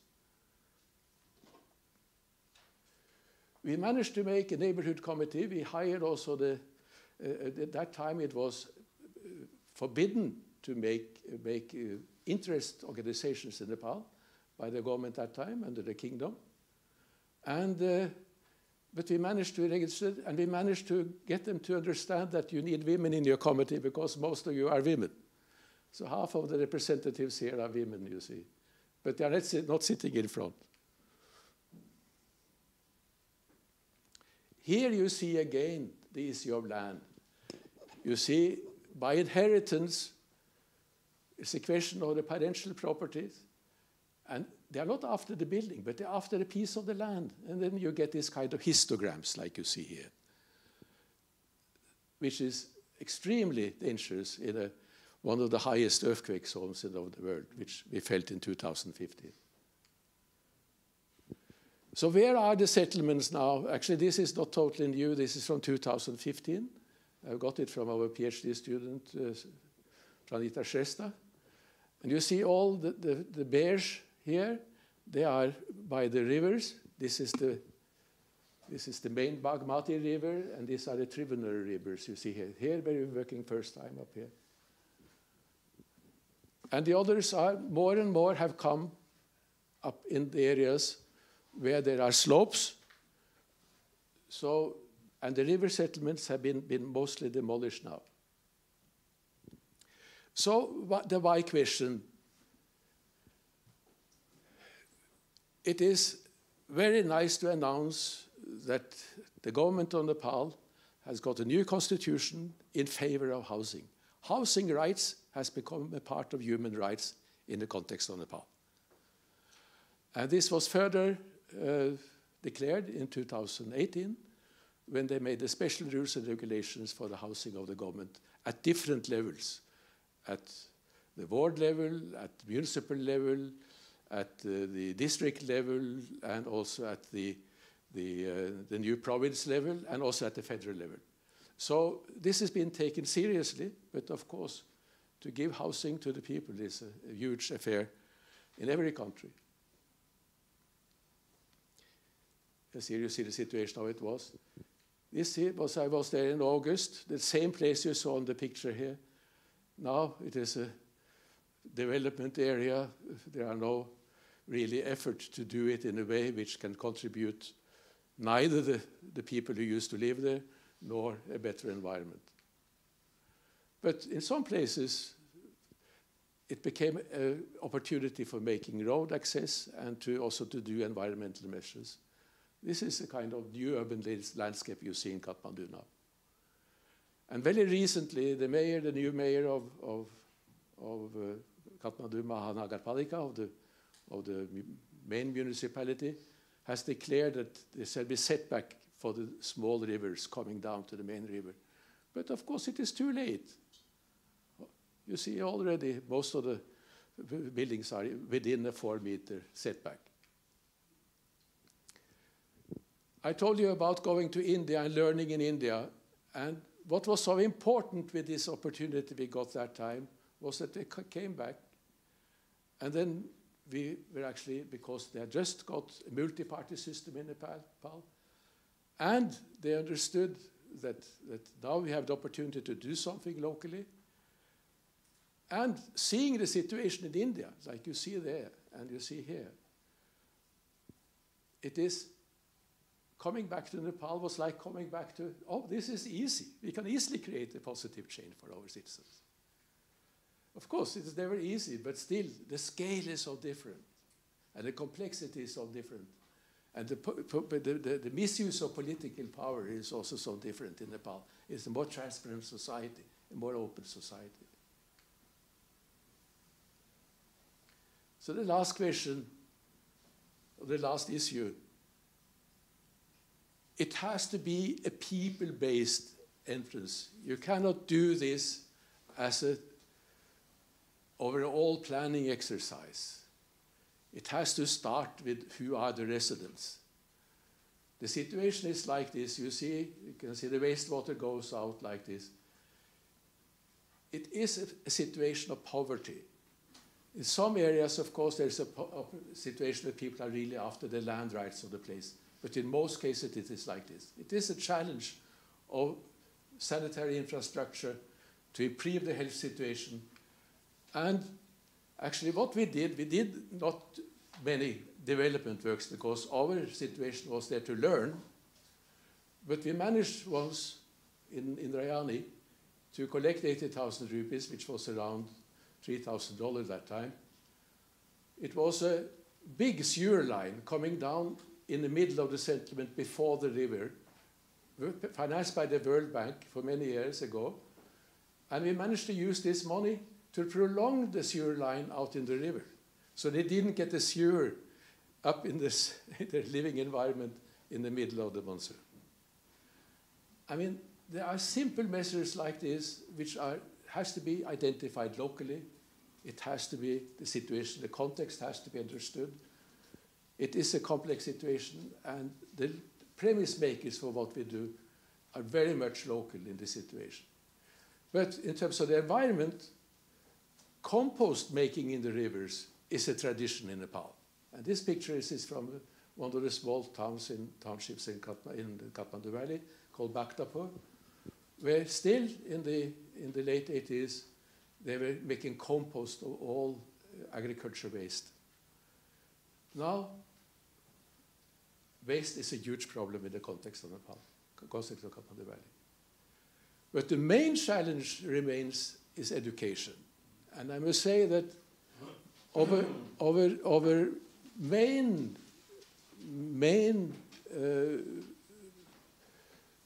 finding is that the poor also in the squatter settlements prioritize their children to get better education than what they could do. And these two girls, this is in Saval Bahal, it's not in the squatter settlement, but in a sweeper settlement, the permanent sweeper settlement. It is Ramita Shrestha, one of our UEP students, urban ecological planning students, who interviews them.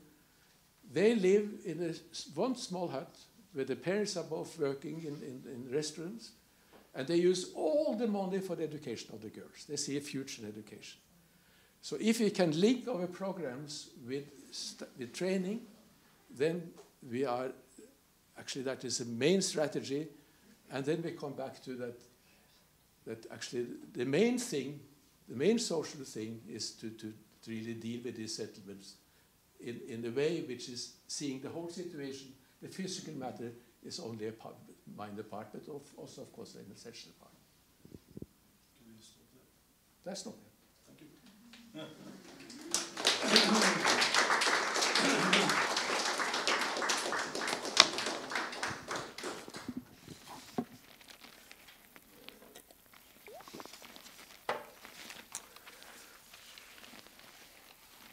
Thank you very much, Hans, for educating us and for a lifelong service for students, academics, and poor people, poor urban people, all over.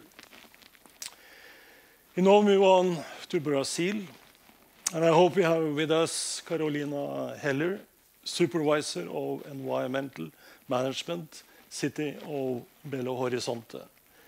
She is a civil engineer by education, a specialist in environmental engineering with focus on water, sanitation, environment, and engineering design.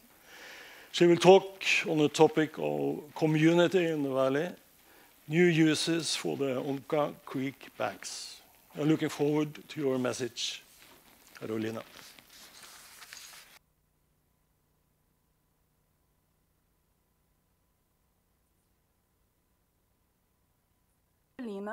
I work at Urbel, the company of urbanization and housing of Belo Horizonte's municipality in Brazil.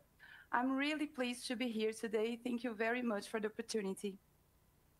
I'll start this presentation telling you a little bit about Belo Horizonte. Then I will present the Onça River program, the important role of the community, the technical social work done by Urbel, and then the new uses that are being created for the Onça River bank. Belo Horizonte is the capital and the 6th largest city of Brazil in population, with 5.2 million inhabitants metropolitan region. Its territory is practically all urbanized, with an average density of 7.2 inhabitants per square kilometer. The IGD is 0.84, which is considered a high level of development. But this index hides the municipality's annual budget is around $2.6 billion. Belo Horizonte has a territory with a high quantity of water courses. We can see in this map the rivers distribution in the city. Those are the 4 main basins, Ouro, Velhas, and Onça. At Onça Basin, the main sub-basin is also named Onça, and it's where our project takes place. Our city, historically, during the urbanization process, many of these streams were rectified and channeled, represented today over than 200 kilometers of canalization. On one hand, we know the detrimental consequences of the canalization process for the environment, the water, the population. On the other hand, for those who can afford for housing, leaving behind the low-income population who need to resort to unsafe high flood risk. Well, to start, here are some images of how life was by Onça River before the interventions and how high the flood level could reach. If we look carefully, we see all these poor houses here and the water literally entering the buildings. Or this man here with the water by his knee level. Unfortunately, in rainy season. Due to all these misfortunes, the community has gathered together and engaged with KEYNOTE, a community NGO of the river, and demanded public service for families' replacements and interventions in the river area and surroundings. Based on the community demand and technical studies carried out by the municipality, by the government, interventions were implemented aiming to reduce flood risk, including removal and resettlement of the family. From this process, new public spaces were created where previously there were houses. Give new uses for these new areas. An intense and complex discussion process with the community took place, mediated by Urbel, in which the households decided what and how to do in each area. They had to consider possible uses for flooding areas, possible interventions that they could afford and build, considering that everything is made in self-management. I'd like to highlight that all the interventions were planned by the dwellers and are being implemented and maintained by them, with the municipality. At this point, the project got the cooperation of UN Habitat in the context of the Global Public Space Program.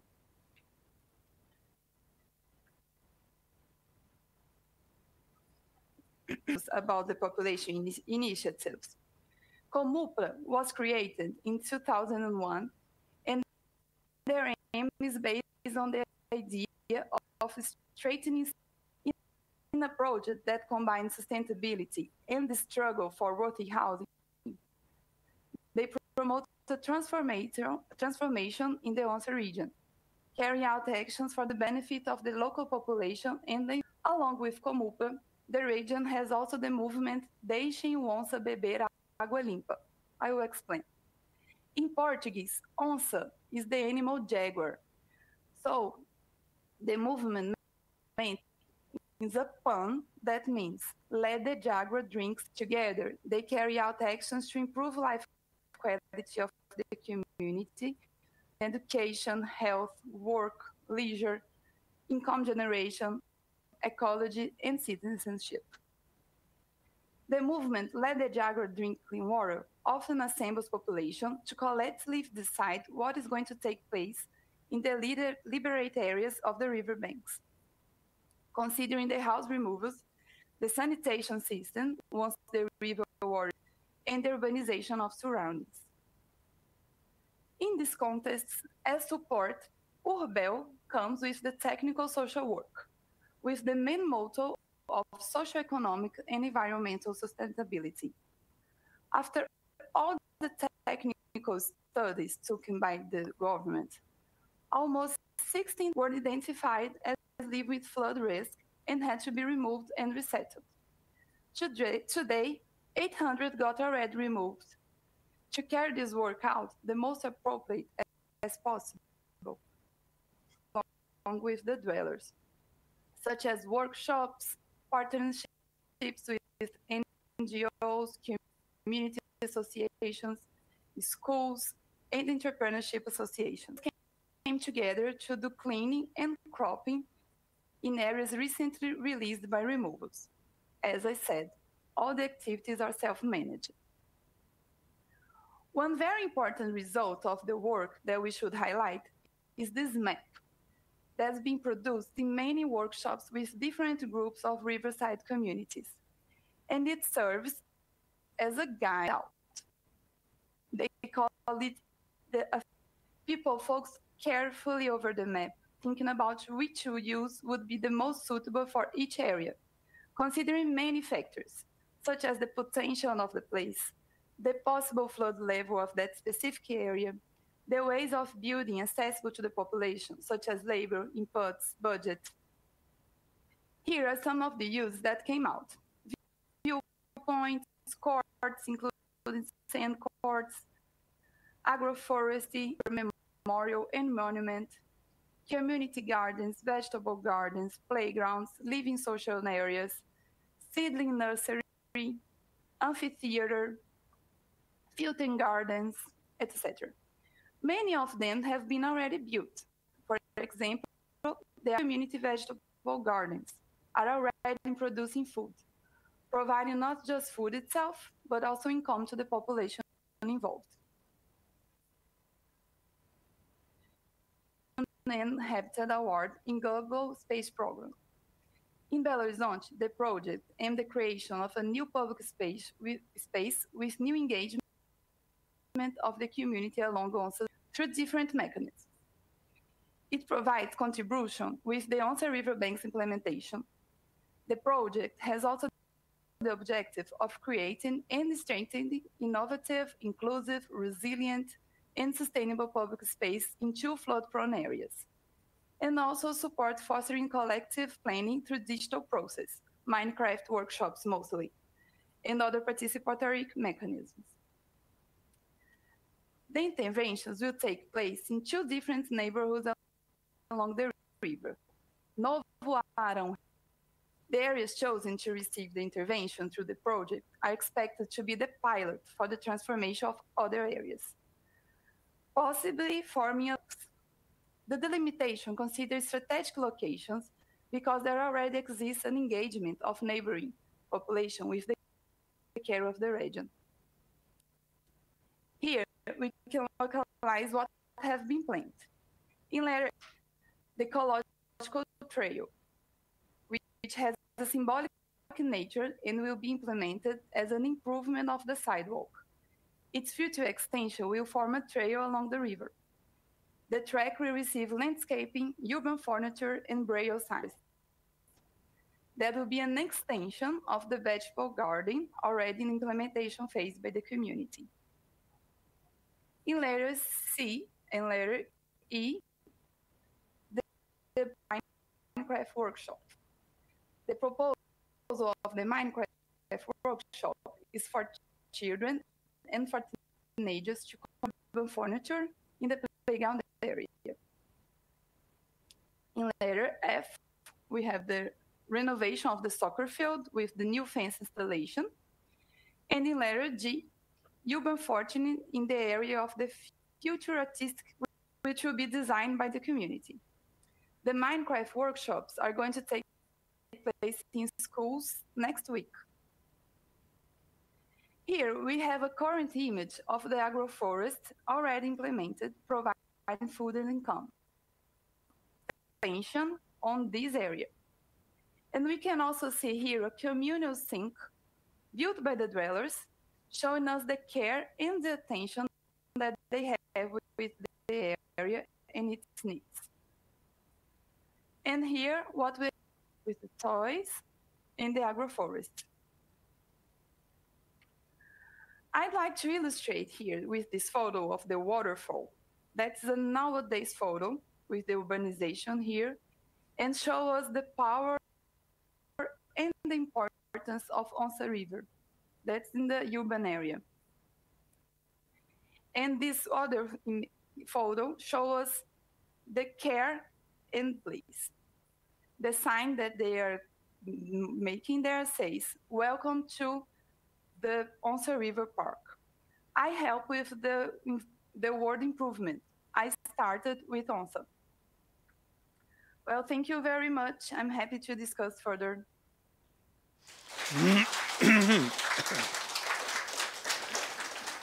Thank you very much, Carolina. I'm getting more and more convinced that the approaches that we used in rural development back in the 1970s and 1980s with multi-sectoral integrated resource development programs also is an approach for the future in city urban development. So now you can unlash your seatbelts. We are back in Oslo with Sissel Andersen, Deputy Chair, Oslo River Forum. Whilst Ellen spoke on how Oslo is doing it, Sissel will explain how Oslo River Forum do it. Sissel is a planning practitioner who has worked both in private and public sectors. She has vast experience, for instance, with area development, planning and implementation of local meeting places. Now she is retired but active as deputy chair in Oslo River Forum. And then to all of you out there watching us, we are very happy to learn that more than 400 people have watched this production this afternoon. And I still think there are quite a number with us. Sissel, the floor is yours.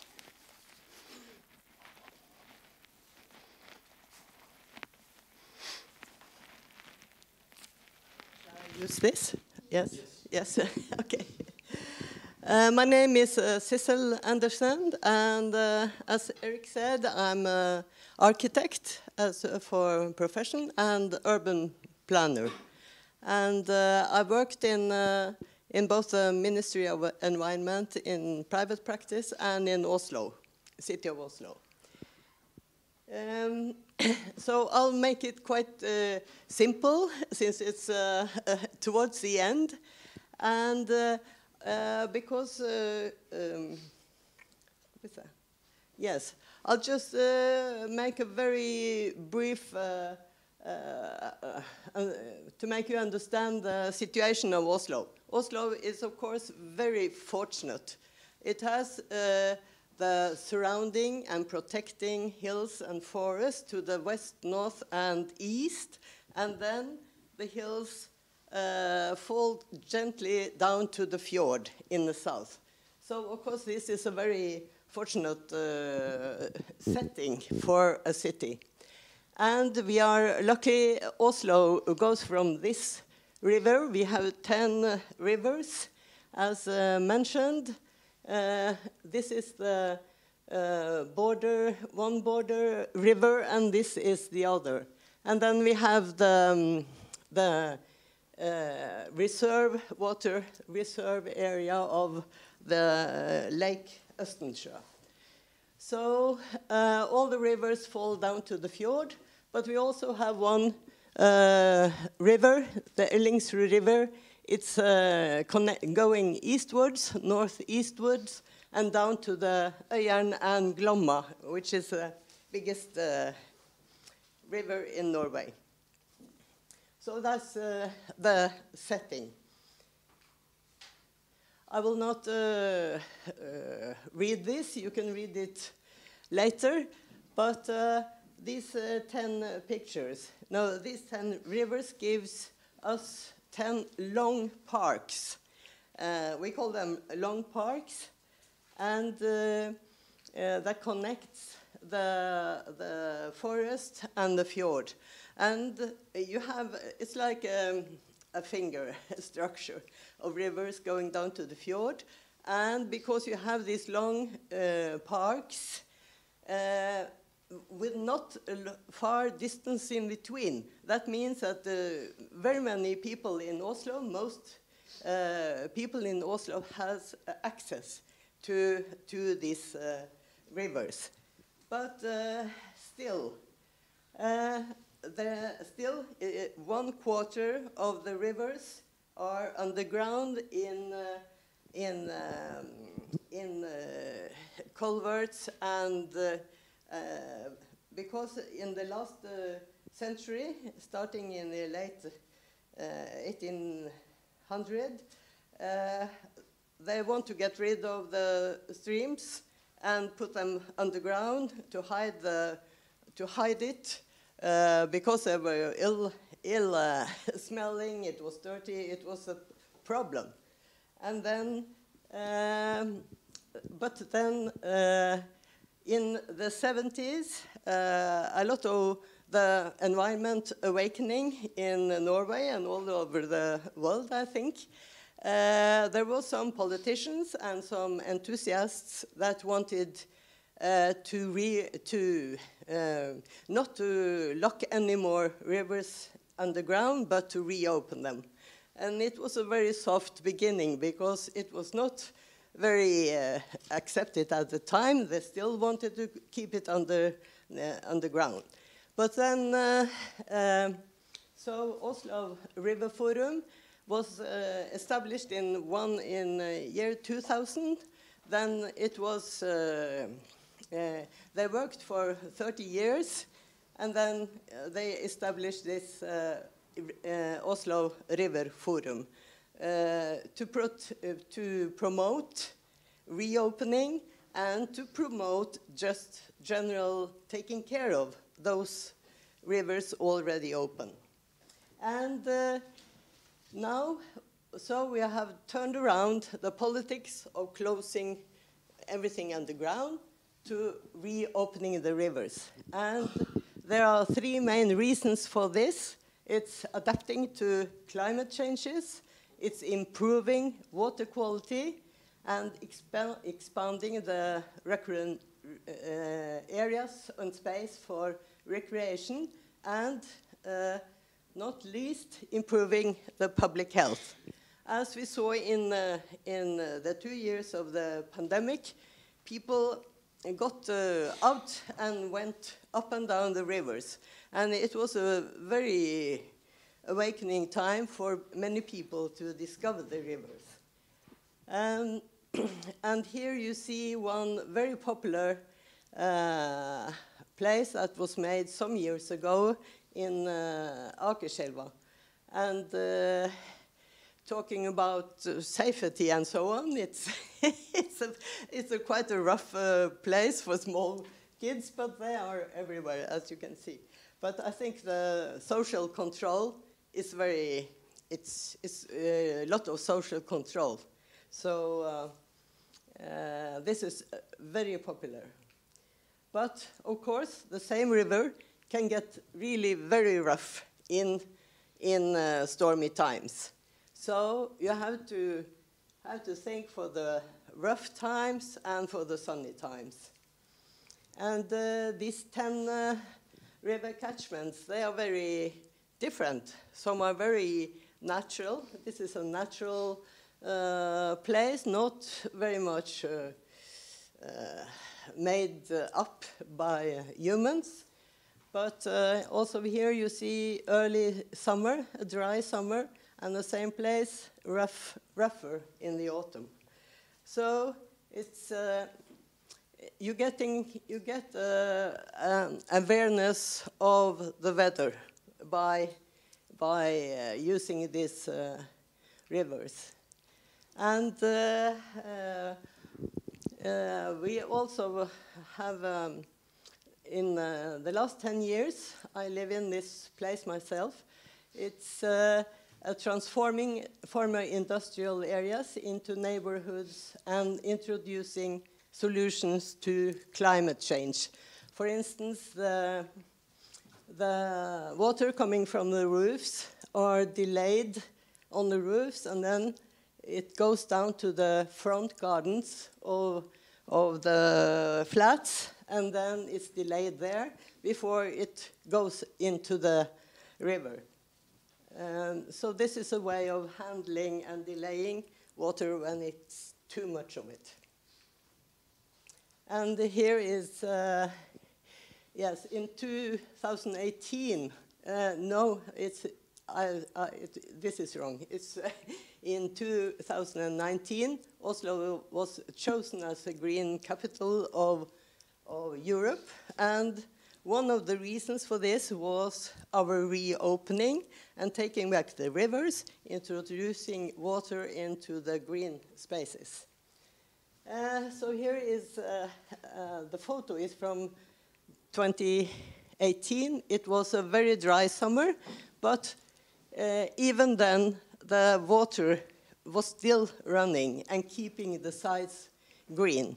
And here you can see this is maybe one of the first street rivers. You have the pedestrian, you have the buildings, pedestrians, with a lot of sitting groups, and then you have the river.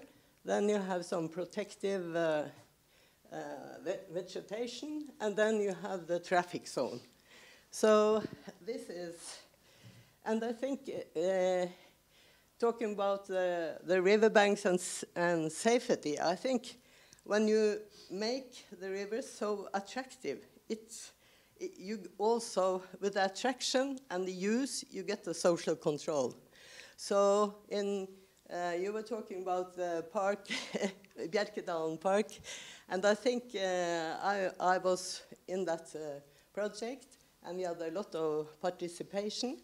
But I think the introduction of the river did not make the place more unsafe, because you had all the flats on both sides. It was an integration of the living area space and the park. So you get the social control. But of course, some riverbanks are more dangerous. But I think here you have the water and the river so close to where people live that they all overlook the river. And also this follows social control. Yes, so we have these 10 river catchments, and then we have 10 river groups. And I think why people are in these groups, there are small groups and very big groups, and this Østensjø Lake has 250,000 users every year, and 8,000 schools coming there. So it's very different. Some are very, very small. But we have these people on, and they start maybe not thinking, oh, I have to go into a river group. No, I think it might be fishing, bird watching, biology, history, exercise. They come into the river environment for different reasons. And then when they are using the river a lot, the river will be more important because it becomes bigger than the smaller activities. And that's why we have these groups just keep on going back to these groups. So what are they doing? They are following up planning and zoning cases. They submit comments and strongly protest when necessary. And they are in media. They are editing home pages, being in contact with local politicians on all levels, and arranging river walks and activities for all ages, including schools. And we also have a system of schools can adopt a nearby stretch of the river, and the mayor and the school signs a contract, and they use this for educational purpose, and they use riverbanks for all kinds of meetings and going up and down. So the list of interest is long, but for me, I think also when introducing the water into a park landscape, you open up for a lot of sense, all the senses are involved. It's smell, touch, sight. You can put your feet if it's clean enough, and so on. So it's giving a more complex adventure. And because this complexity, you can escape from everyday duties just by taking a walk or weekend with the family along the rivers. So, for instance, just showing a few slides here. This is a leader of the Council of Education in Oslo. She just a few, maybe 2 weeks ago, 3 weeks ago, she opened an outdoor classroom on the banks of the river Janselva. And the group of the river Janselva, they have built this themselves, and they also managed to find the money for it. So this is a very active group. And then, of course, this is the nature reserve of Østensjø. And in the winter, it all gets frozen, and you have this beautiful activities when it's possible. And also in the summer.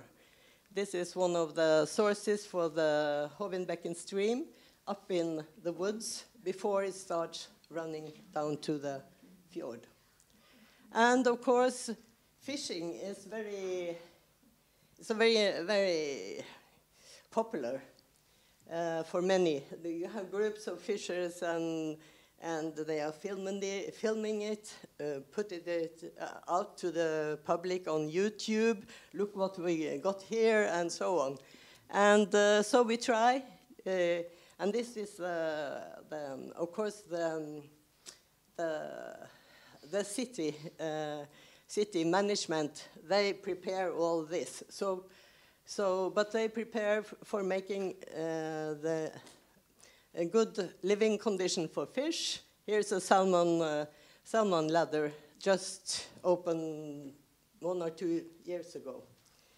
So, but one of the main things I said that these groups are protesting because the biggest threat to the rivers are politicians. They say, oh, we want to save this, and they are very, very positive to the rivers, but when it comes to the actual planning decisions, they transcend the river protection areas of 20 meters and 12 meters very often. And of course, with a very strong development in the last years, the river front to the river has been very popular. So it's difficult to keep it away from the river enough to give space to the water and the green areas. But so sometimes we just have to really, yes, this is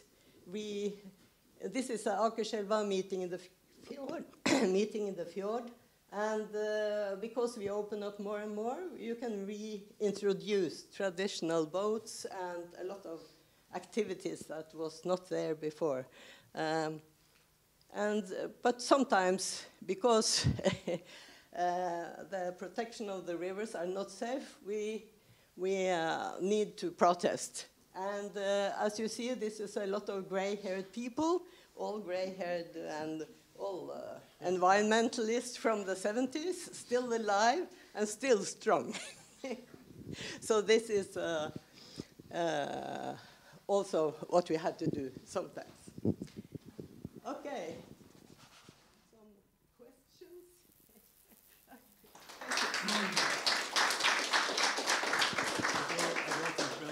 No.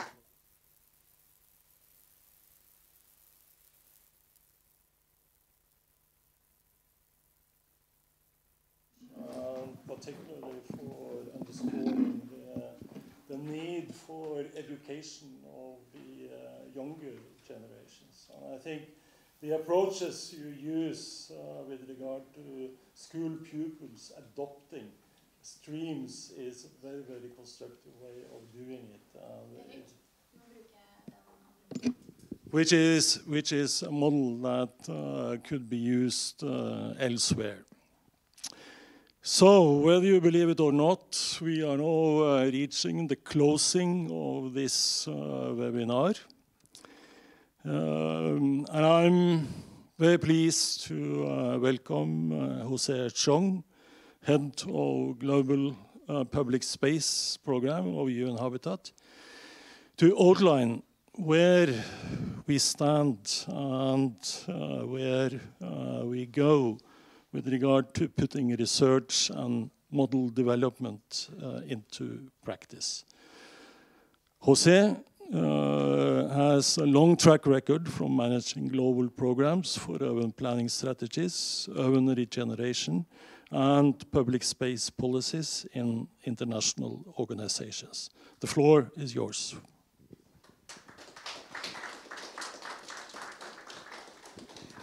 Thanks a lot, Erik, and thanks a lot for the audience to staying with us until so late. So it's it seems like you are very passionate about the topic.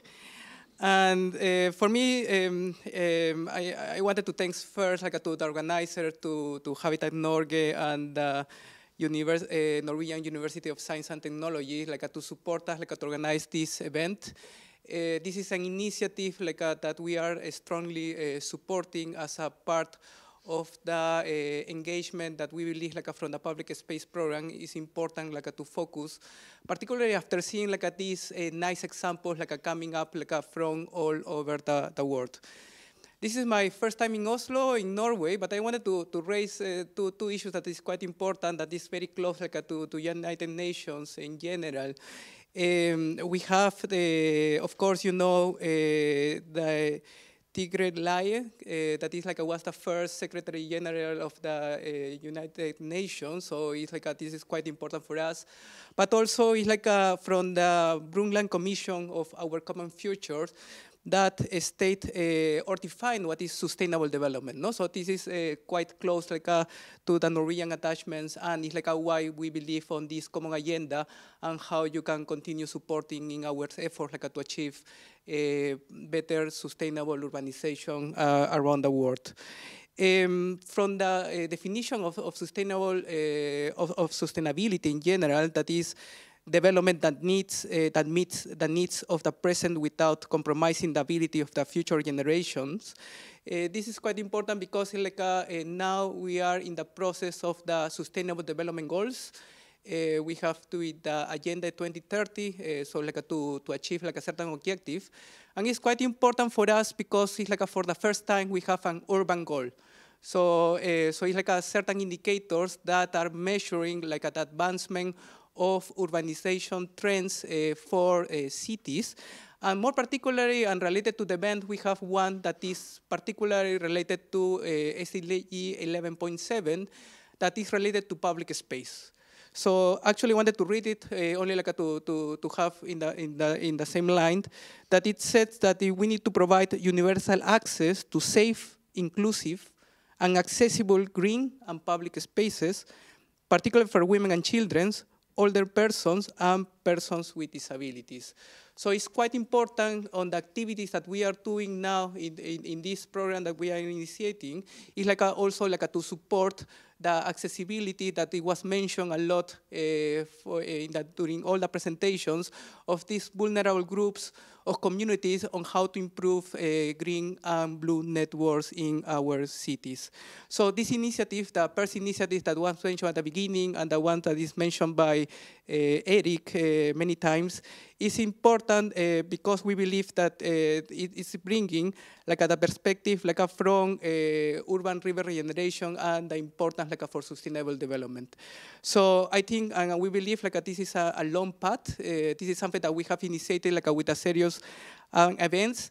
And amazing case studies actually from Kenya, Indonesia, Kathmandu, Nepal, Brazil, and Oslo, our host city, is in amazing of the diversity and the complexity of topics that we can touch base when we are talking about urban rivers. No, like from the question of equity, from the questions like from nature-based solutions, like from the aspect of economic aspect or the pressure of gentrification, but this also comes together with the of a knowledge of practice that we wanted to learn from each other, because I think like through the network we can cross-fertilize like the different knowledge and experiences that you are bringing like from your own organization. I think like in general, what we wanted to bring is like to common methodologies, tools, and exchange of experience. And actually like this could lead like to a stronger normative and tools like to support other countries that maybe are facing like a different phase of development, but as one of the speakers was saying, like this is a long process, 20, 30 years, like for urban river regenerations. So it's like in order like to improve conditions. And some of the projects that was showcased during the presentation are towards like this improvement, and this like they are coming in the right path. From the Global Public Space Program, it's like we are supporting a lot of these projects, and you have seen like the interaction like with different of the partners, and actually like the implementation is coming like from the ground. Even like one of the tools that was showcased, like Minecraft, the use of a game for community participation, is not only we are applying in developing context, it's also in Oslo we have a project that we're using the block by block methodology in Minecraft to integrate the ideas of youth on the improvement of public space.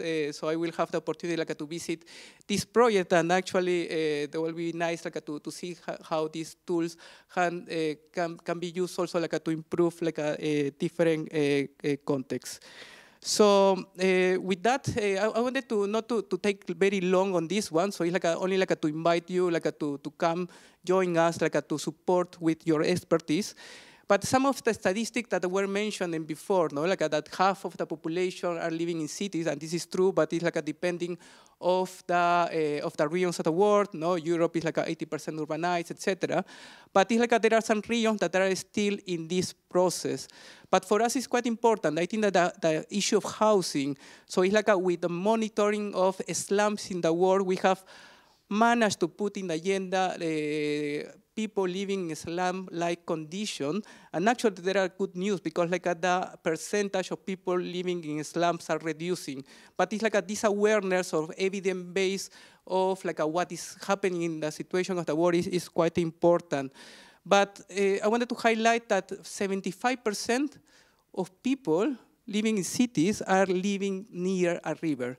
So actually this is quite important why we are focusing on this topic, because it's like we are targeting all these populations that live near the river, that their livelihood is related to a river, that is like the only possibility of housing or land is next to a river. And it's like we have seen that there are like different and diverse entry points on this one. So with that, thanks a lot. This was part also of a global celebration, the World Habitat Day. So it's like this is kind of a global event. Thanks a lot to the audience also following online. It's not only here, but also we have actually the majority of people that are joining like to this initiative. And thanks a lot again like for the organizers. I hope to join us and make efforts like to improve sustainability, public spaces, and urban rivers around the world. Thanks a lot.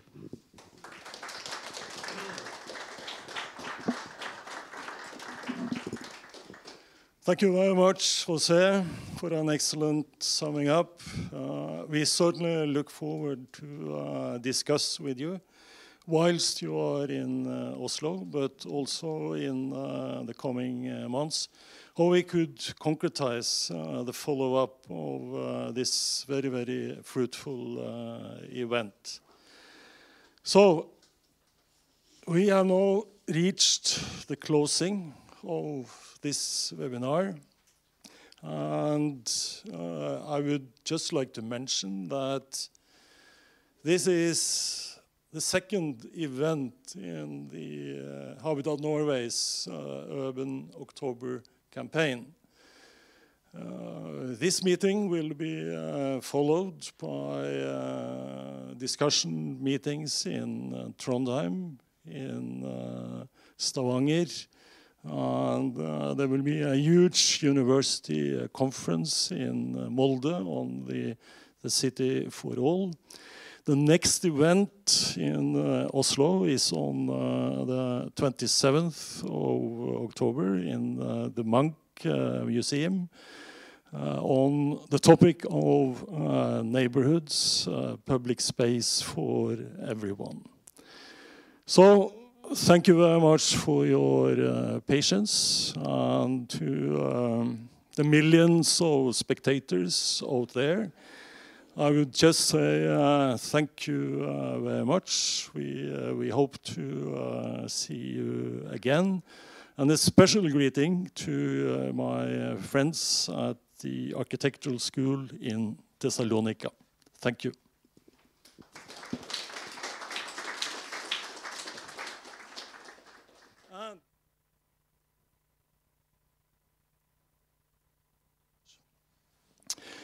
Habitat Norway would like to invite everyone, in particular the presenters and the speakers, to join us in a social gathering at the pub Dr. Jekyll. Please mark, it's not Dr. Hyde, but it's Dr. Jekyll. In Klingeberggata 4, it's about 500 meters from here. And please follow the beautiful ladies at the back row.